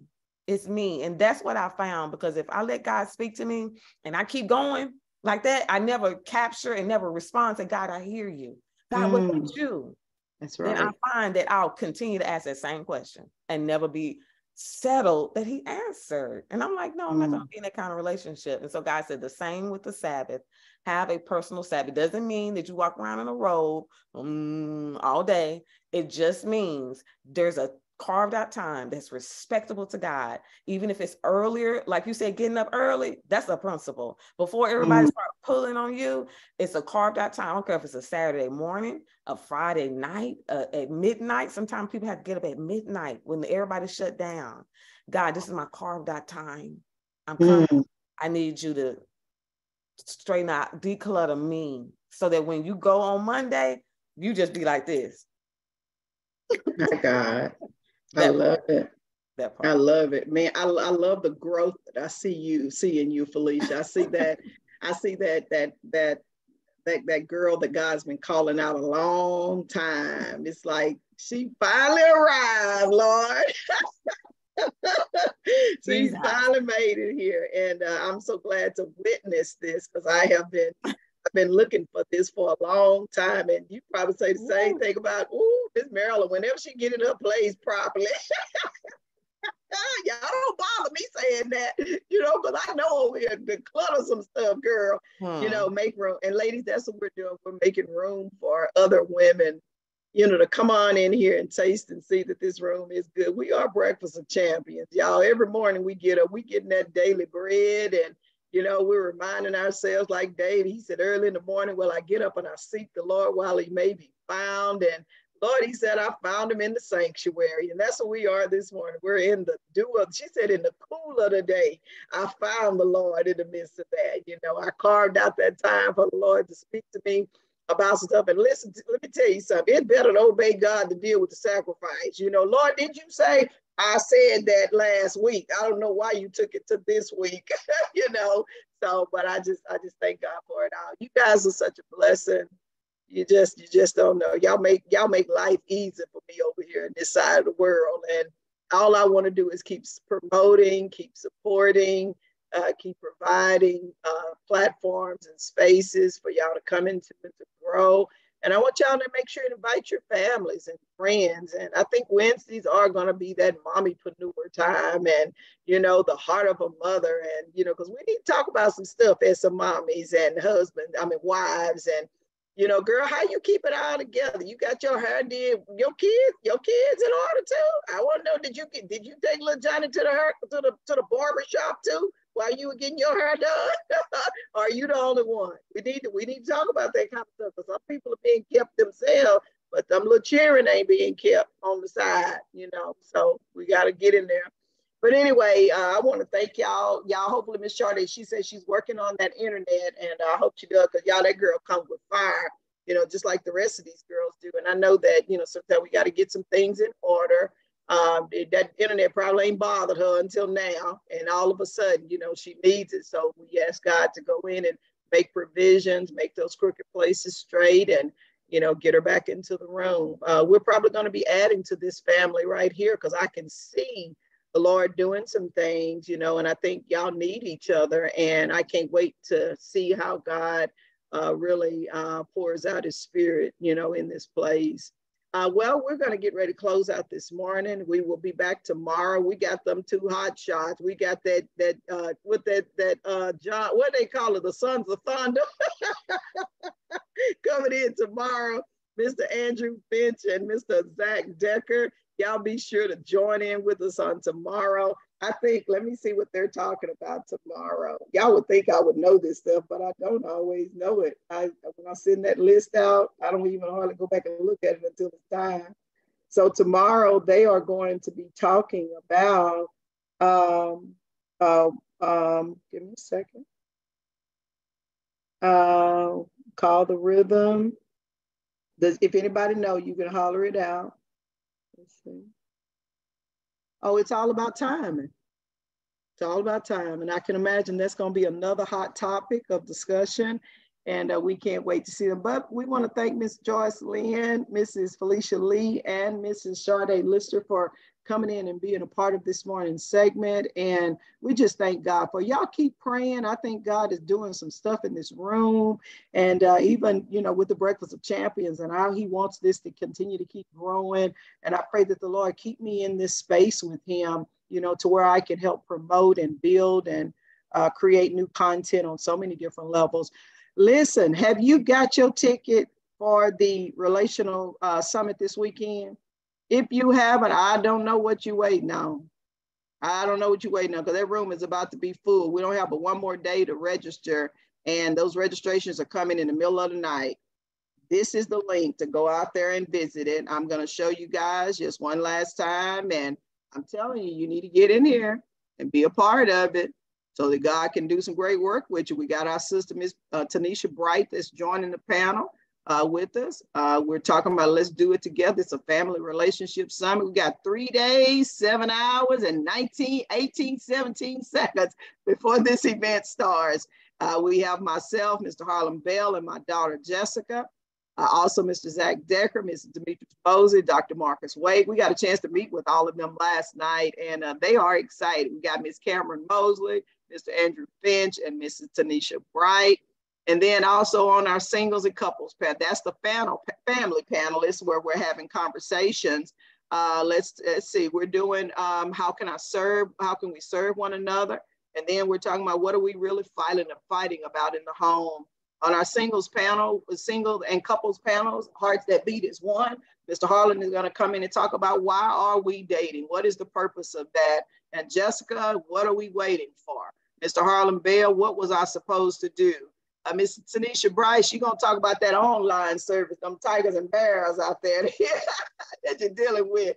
And then I'm going to come in and facilitate with our couples to where we're talking about the hearts that blending as one. Mrs. Sade and her husband, DeCory, are going to talk about teamwork. And then Mr. Mack and Joyce Lynn Davis, they're going to be talking about where do we go from here? And then Marcus Wade, he's going to come in and talk about tapping out. This is the schedule for the day. We're going to be serving dinner at 2:45 so that we can get started on time. 3:30, we're going to start with the family order. How do we serve one another? What is the temperature in the home? And then we're going to go from there. What are we really fighting about? What's the elephant in the room? Is there an emotional connection or a disconnection? We're going to talk about that Superman syndrome, the boy inside the man. We're also talking about communicating through adversity. And then I never thought, what are the blueprints in love? You know, will I love my baby? Will I love my child the way that God said to love? You know, making sure to put God first. How was I trying to do it? And then we're coming in about why are we dating? What are we waiting for? We talked about all of that. And we've got a lot of great things, y'all. So be sure to be there. And then we're closing it out for the day. Let's do it together. And we're going to get you guys connected to some place, because there's no sense in starting this and you can't find a place to connect to later on. We want to make sure to connect you up with family, people that are really wanting to help you to grow. Mr. Marcus Wade, he has his services that are available, because sometimes the household, the order is out of place. Mr. Harlan Bell is going to be dealing with the Harlan's Locker Room, which is a private segment of what they're doing. And then I'm going to be doing what we call our couples lounge, finally getting that released, a couples lounge. And the couples lounge is to where couples are coming in, just like you guys are talking in the morning time here. We're bringing the couples in the room together so that they can talk with one another. So all of that will be introduced on Saturday. If y'all will click the link right there, you can actually go out and register. For those of you that want to come in virtually, virtual is available. You'll be just like you're in the room with us, but you'll be on the screen as always. And you can go out there and purchase tickets for that. If you are wanting to attend, and you got to do this today, if you are wanting to attend and you say, I don't have that kind of money to do that, because it does cost to go to these different events, you need to let me know today. And all I'm going to ask you to do, even right now, if you know you want to attend, you and your husband, okay, because this ministry is blessed, you need to say something today. What they say, a closed mouth don't get fed. Ms. Marilyn, can I just put a donation? Okay. I don't want you just to come free. People don't always grab what they need when they just do it for free. But if you need to come and y'all say y'all don't have the money, that's not in y'all budget right now, I need you to go out to the whatever links, and I just need you to make a donation. I don't care what the donation is, and I'll get you on the list to be there. Today only, I need your name on there. Tomorrow is the final day to get this done, because we really do only have limited seating in there. But if you want to be there, and you just don't have the money, you need to say something. Amen. Amen. All right, we're going to get ready to close out on today. And I just want to say thank you all for being a part of such a great gathering this morning. And I'm thinking get off here because I'm going to morning motivation. I ain't been over there in a week or so, y'all. But I pray the blessings of God over each one of you. And until we meet again, y'all be so blessed on today. Make sure you take the Lord with you. Make sure you stand upright in all of your dealings in life, and know that everywhere you go, that the Lord is fighting your battles for you. And he has never lost a battle yet. In Jesus' name, you guys be blessed.